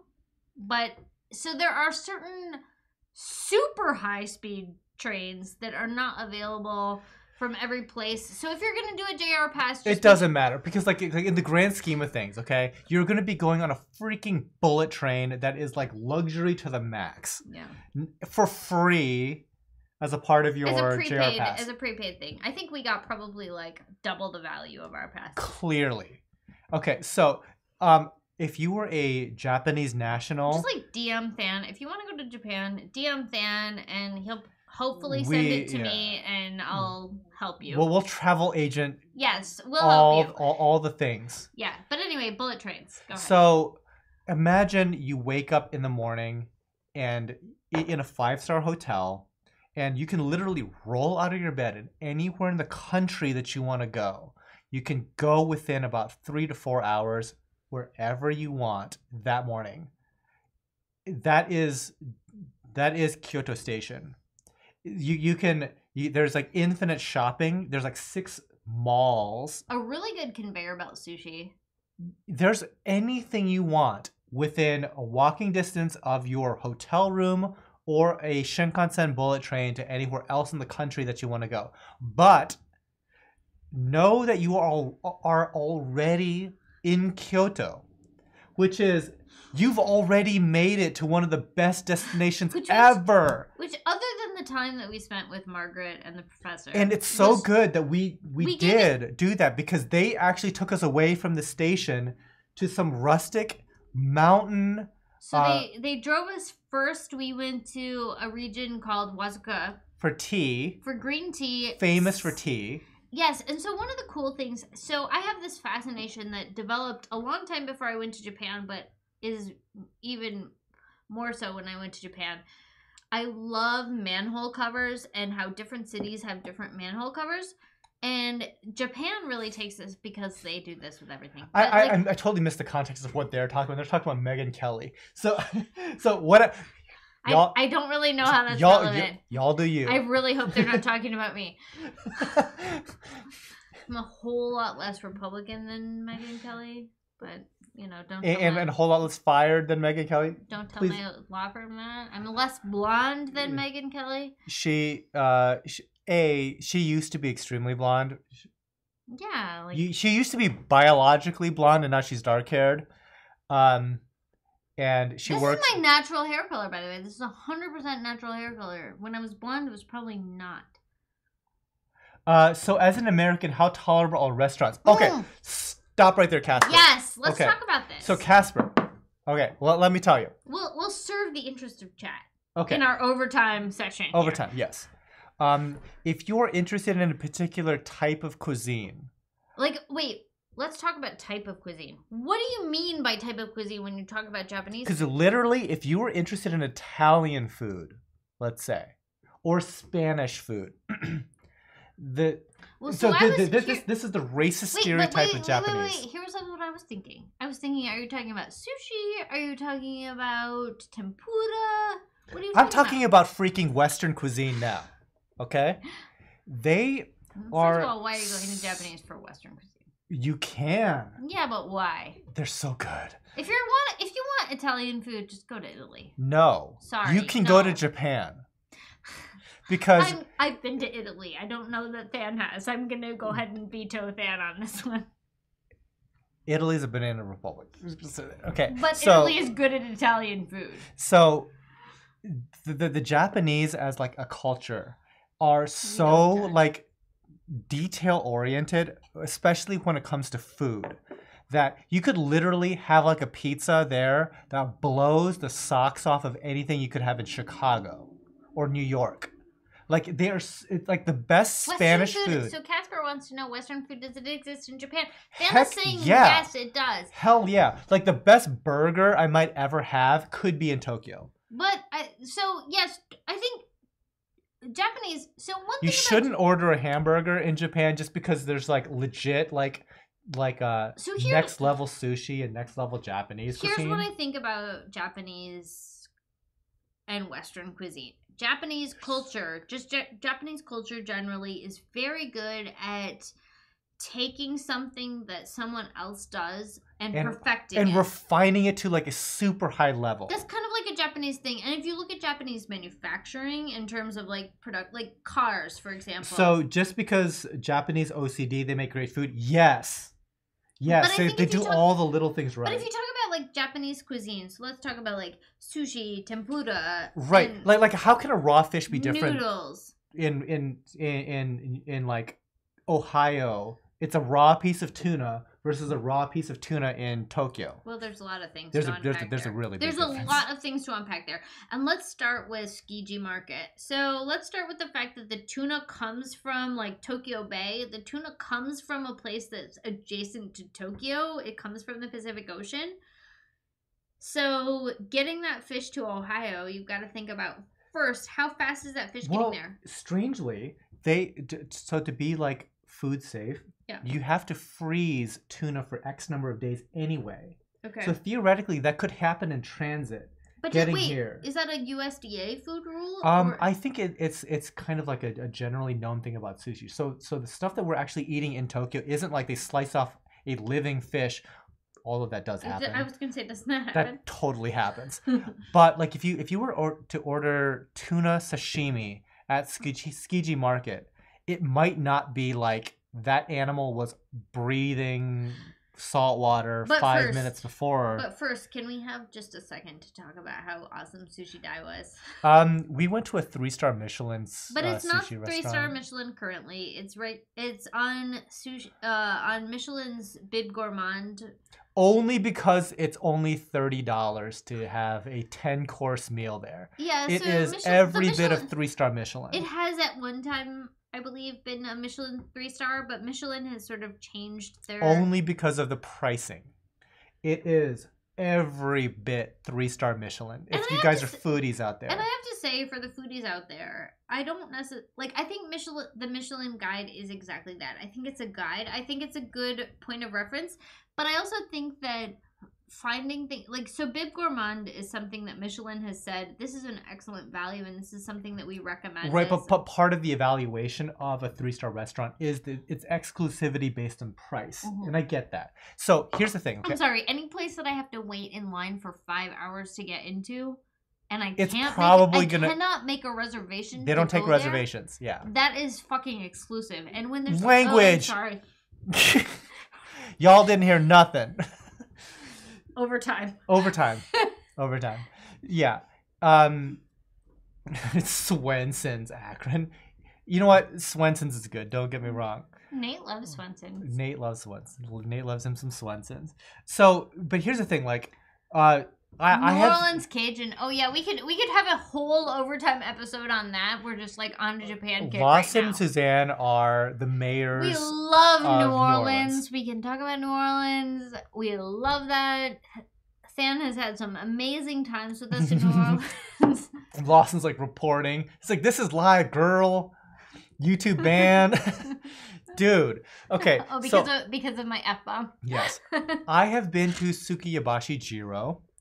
3-star Michelin restaurant. In Rohingya? Roppongi. Roppongi. Rohingya is where Rohingya's my another thing. people are Sorry. committing a Whoops. genocide. So if ever you thought that Buddhist people are like all chill, well, they're currently killing all these Muslims in Burma, my home country. Anyway, side story. You're currently part of the winning team. Yeah. Anyway, back to Japan. Back to Japan. So not that Japan is perfect, but if you guys are looking for looking for training wheels Asian vacation, nothing is better than Japan. Nothing. It is the most on rails vacation experience for the dopest cuisine, shopping, cultural experience that you are literally okay, here's the fun part. You don't need to speak Japanese, but at the same time English can't get you by. Yeah. So it's exotic especially enough if to be an adventure. Especially if you're talking about Tokyo or you're talking about major tourist sites. I think the part on rails that Fan is referring to is that petty crime in Japan is non-existent. Zero. And I think that there are some, if you really care about like socio-political issues and why petty crime is not an issue in Japan, there are maybe some dark reasons why that is the case. But if you are an American visiting Japan, you don't have to worry about pickpocketing. You don't have to worry about Impossible. a lot of petty You crime. will. So I don't know the set of facts that you would have to do. Like, I'm pretty tipsy right now. If I just went out at midnight in Tokyo, okay, saying please mug me, like big signs, tourist please mug me, I will not get mugged. And I think a big part of the reason for that, and I'm just going to speculate is because here. everybody is 99% criminally convicted. No, the idea is that that's the true, by the way. Yakuza sort of control the criminal enterprises in major Japanese cities. So, and Japanese culture, generally speaking, is one about where do you belong in society and what is Right, your role like, in society and doing so- what you are supposed to do, kind of like staying in your lane. Right, true, because it's like in America, we value individualism over the collective. But in a lot of Asian countries, the collective supersedes the individual. So your value or your merit as an individual actually has to do with your ability to mesh in the global collective of the culture. So like, it has its own issues because neither system in its purest form is perfect. Yes. So one of the books that I read before we went to Japan or around the time we were going to Japan was the Shogun book. Mm-hmm. And the Shogun series, I think, has a lot of like racist and sexist things, and I'm not necessarily endorsing it here. But what I will say about it is that it talks about Westerners going into Japanese culture before Japanese culture really had a lot of exposure to Westerners. And I think one of the things that they talk about, that one of the themes of the Shogun series, for anyone who has read it, is this idea of the difference between Japanese society and this idea of like, you have a role and you, whatever your place is more important, the collective over the individual. Clearly. And Western society, and I wouldn't say this is like unique to Americans, but generally this idea of Western society thinking of this individual, whatever you do as an individual matters. And I Right. think in Japan, it's much more like, are you doing what you are supposed to? And I think even we talked about this to Margaret and the professor. Mm-hmm. We talked about them. I think we talked to them a lot about our perceptions. And I think this was the the best thing about having local hosts, to me, besides like the amazing things that they can expose us to that we wouldn't be able to experience on our own, is this idea of getting to have those conversations about what is your culture all about and what is our culture all about, and we can kind of talk from our own perspectives as members of that culture, how we perceive our own cultures. And I think like talking to Margaret and her husband about how they perceive Japanese culture was very enlightening and very enriching. And to me, that's like the coolest part about travel, is when you can sort of experience someone else's life a little bit. And so the other thing that you can also see, it's not just about like, oh, you're with your like hippie friends smoking a doobie and like pontificating on the possibilities. We were drinking coffee, by the way, because Margaret had an amazing friend who took us to her coffee shop, and this was the 1 week time that we had. I just feel like I have to share this. This was so cool when we were in the coffee shop with Margaret's family, with Margaret's friend. Yeah. And her granddaughters were there, and they're like middle schoolers, and they're Japanese, and they really wanted to take our photos. And take photos, like selfies with us, because we were so exotic. So that was the one experience where we had that feeling of like having a Japanese person like want to take our picture as Westerners. But I wanted to have a conversation with them because I was asking them, do they speak English? Do they learn English in school? And they were kind of shy with us, and they wouldn't really talk about it. But, so I felt like letting them take a photo with us was sort of the thing that we could do to give something to them, because they were so generous with us. But it was kind of funny because they're in Kyoto, in sort of a neighborhood, like in this sort of non-touristy place. Real quick, Casper, Dan, do you smoke weed or eat edibles? I've done both before. It's not my thing to do regularly at all. Like, what? So for all the other people's very positive experiences with those, I just get really stupid. It's not my thing at all. It's other people's gig entirely. But where was I thinking about going with that? The cultural thing and Shogun and the collective. That's kind of where I was. Yeah. No. So here's the thing. It's like sometimes people speculate about how cultural paradigms can be different from what they experience on a day-to-day basis. So a lot of like younger people that I've talked to haven't had the opportunity to travel to other cultures and essentially other completely different civilizations, and they don't know what it's like to be outside of America. And by the way, sometimes I'm ultra critical of America because I live here, and so it's very local to me. Not that any of the other places I've been to are not past criticism, because I vacation there, obviously, right?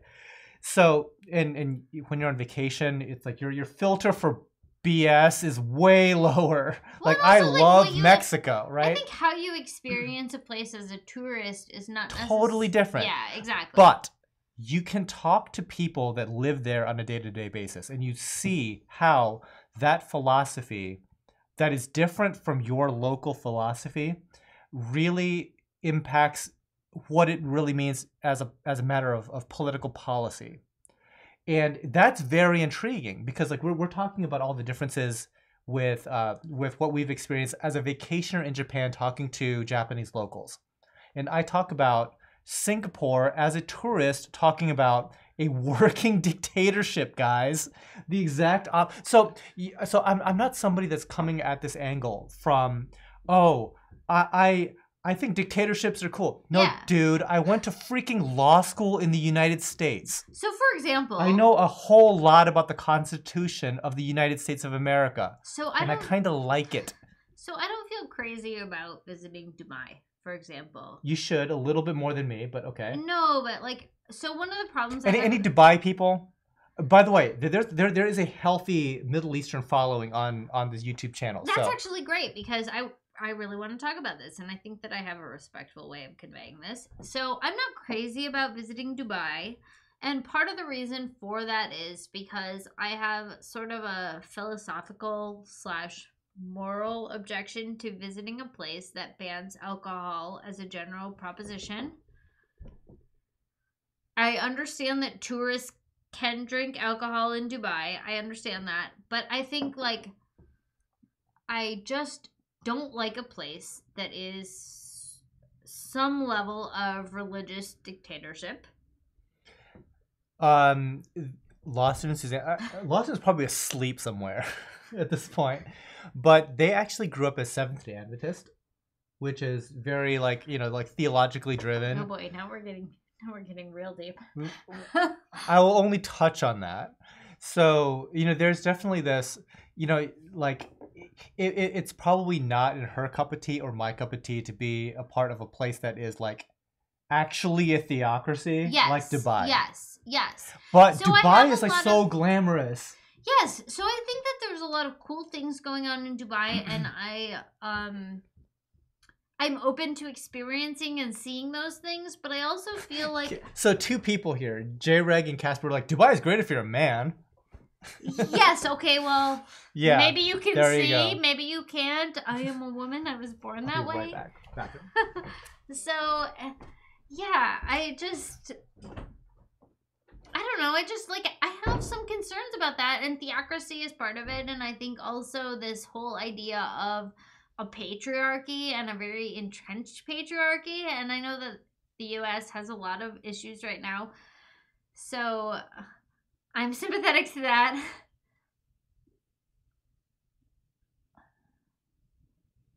Yeah, Than just took a bathroom break, TGW. So I'm here on my own, talking about corals and travel and religion and theocracies. What's dabs? Somebody enlighten me. Is this a marijuana thing? I don't know. Roger, what's dabs? What do you mean by that?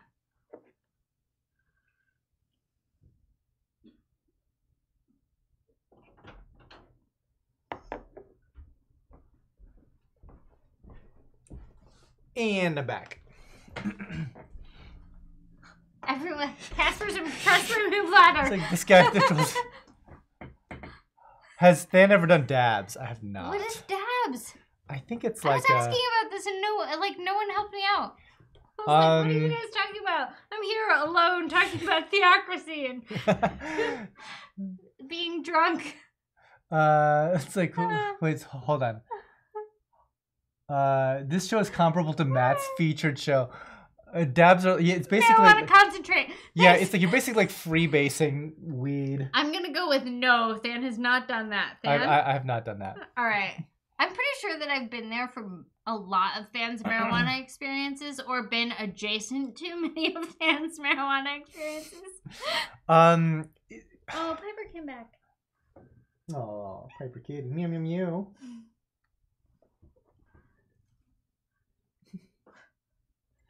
All right. I feel like we're wrapping it up, Than.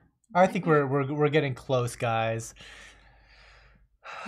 Dicanthus is mentioning Labyrinth as a musical. Okay, what's the details on that, Dicanthus? Can you just share that? Who's producing it? Is it going to be on Broadway? Where can I find it? Do I need to go to New York for this? I want to see Labyrinth as a musical. And I don't know how it can be the same without David Bowie. He did pass away, didn't he? This is like the Okay, bummer in stream. 2016, I mean, I don't think we should go there. I feel like we'll talk about that offline. I miss Prince too, Yeah, let's talk about that offline. and Takashi Amano. I didn't give a fuck about talking. Dude, language, Jesus, it's potty mouth in this girl. I don't have kids. Oh man. This So is not a like kid-friendly video. I swear like a sailor, guys. Like I know I've told you guys all this. These guys know this, and I still managed to not do it on stream. I'm sorry. Dude, I'm having a great time getting faded and listening to chat. So this turned into like this international, international cultural podcast. I of understand sorts. it's a reproduction of the movie, but where can I find it? Who's doing it? Okay, they almost have. Who's they? Who's producing it? Who are the people? Tell me more. They almost have the score done. 3 bombs. I think I only counted 2. 2 F-bombs. I think I said the S word too. You know what? See, this is what I love. This is what I love about doing live streams, guys. Even when I'm completely drunk here, it is. I don't appear very often, and this is an epic level. I swear me 10 appearance. times more than she does in real life. Doubtful. Clearly true, because she works in a professional environment. I work in a hostile work environment of my own creation. I work in a swear-friendly environment. J-Reg is like, I'm a retired sailor. I'm like a sailor with Tourette's. I want a boat. I want a boat. By the way, like we should digress into that. Where's Lawson? Is Lawson on this? Lawson's passed out. Is Lawson still monitoring this? Because I really want a boat. So they grew I'm like up on live stream. They saying I grew want a up boat. next to a body of fresh water, and somehow we still live near a body of fresh water? So they think it's a good idea to get a boat. And so they are very financially conscious. They want to be retired by the age of 50. I'm like, a boat is the dumbest thing you can ever buy in your whole life. And they have this connection to like water. Super chat Than but it's like fake water. It's like fresh water. Super chat Than if you think we should buy a boat. Most of the time, 2 F-bombs and an S-bomb. So people See, keep me that's score. what I said. That's what I said. Is that a crushed velvet jacket? This jacket. It's not crushed. It's not like crushed. Fresh, it is fresh velvet. It's like it is a fabric made by Holland and Sherry, by a custom clothier here in town. It's not cheap, but it's very nice. You should, if you have the means, and I'm making. I understand boats are a money pit. I don't care. Boats are stupid. Floating RV. Yep, I'm on board with that. So far, nobody has like, said anything to deter me. Super chat Than if you think we should buy a boat. Boats are stupid, y'all. You should, if you wanted to get. Than wants. We have some very affluent friends, okay, and they have like yacht money, but they don't buy yachts. What do you mean by that? What? We have yacht money. You don't have yacht money. Oh, who has yacht money? Somebody that might own like a major telecommunications internet company that I might have gone to college with. Oh yeah. He has yacht money. But he lives in a place where houses cost yacht money. He's a billionaire. Yeah. I've got another friend locally in town, and he has like airplane money, like private plane money. We definitely don't have that, but I think we do have boat money. Unless it's a house boat. Boat eagles break out another 1,000. Hey, 2 Please came back. Yes, I've heard that. I've also heard that it's a hole in the water that you throw money into. It's true. Aquarium is a box of water you throw money into. Boats are a floating box. Yeah, except that you can make money off of your aquarium tank, like this guy right here. I feel like we could start a YouTube channel about our boat life. I'd rather spend boat money on aquariums. See, you're in the wrong crowd, sister. That's okay. Yeah, boats Nobody's are super stupid. chatting. I'm trying to get you some super But you guys, yeah, you know what? Hold on. I think. Yes, I've heard that too. The day you buy it and the day you sell it. Yep, I've heard that. Yeah, the best 2 days of a boat owner's life. Yeah, I've heard that. Okay, so Diacanthus Reef is all about the theater life. Yes, so we want to go see the production of My Labyrinth father-in-law on has Broadway. plane money at Than. So okay, this is yeah. hilarious. Okay, so one of my friends in town, Al has Uber money. he has plane money. Okay, and he's a pilot of 30 years. He has plane money. Nice. And so Suzanne, bless her heart, she was like, when he buys his new G6, let's have him take us places and we'll pay for gas for the G6. And I'm like, G6 gas money's like 60 grand. We don't got G6 gas money to go nowhere. I mean, we could. No, we couldn't. We're not. We ain't got it like that. We need a lot more YouTube super chat money to get to that G6 private gas how money. far will 60 grand of G6 money get us? That could get you to a lot of places. By the way, you're talking about a $60 million. 60 Price. million? I thought you said 60,000. No. The gas is 60 grand. Okay. The plane is 60 million. Oh, I thought we were just paying gas money. We are paying gas money. How 60 grand in gas money? Well, divided by 3 of us, we can pay that. We're not that rich. I mean, Than could do it. We are. I'm not that rich. Than could do it. G6 Philip is 72K. Exactly, Can you Casper. get Amex points for that? Yes, I can get Amex points for that. It's not the same. Okay, Crazes Reef. GTG, great show. Good night, Fort sir. Lauderdale. Okay, so we love South Florida.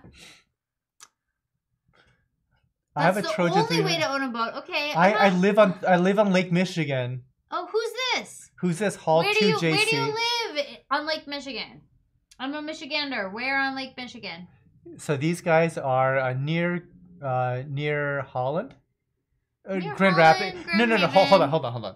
They You're used like totally calling us out. You just reading our address online. they used to have a place in Grand Haven, like near Grand Haven, Michigan. Yeah, we sold it last They summer. sold it. Fan. We sold it to potentially buy a boat.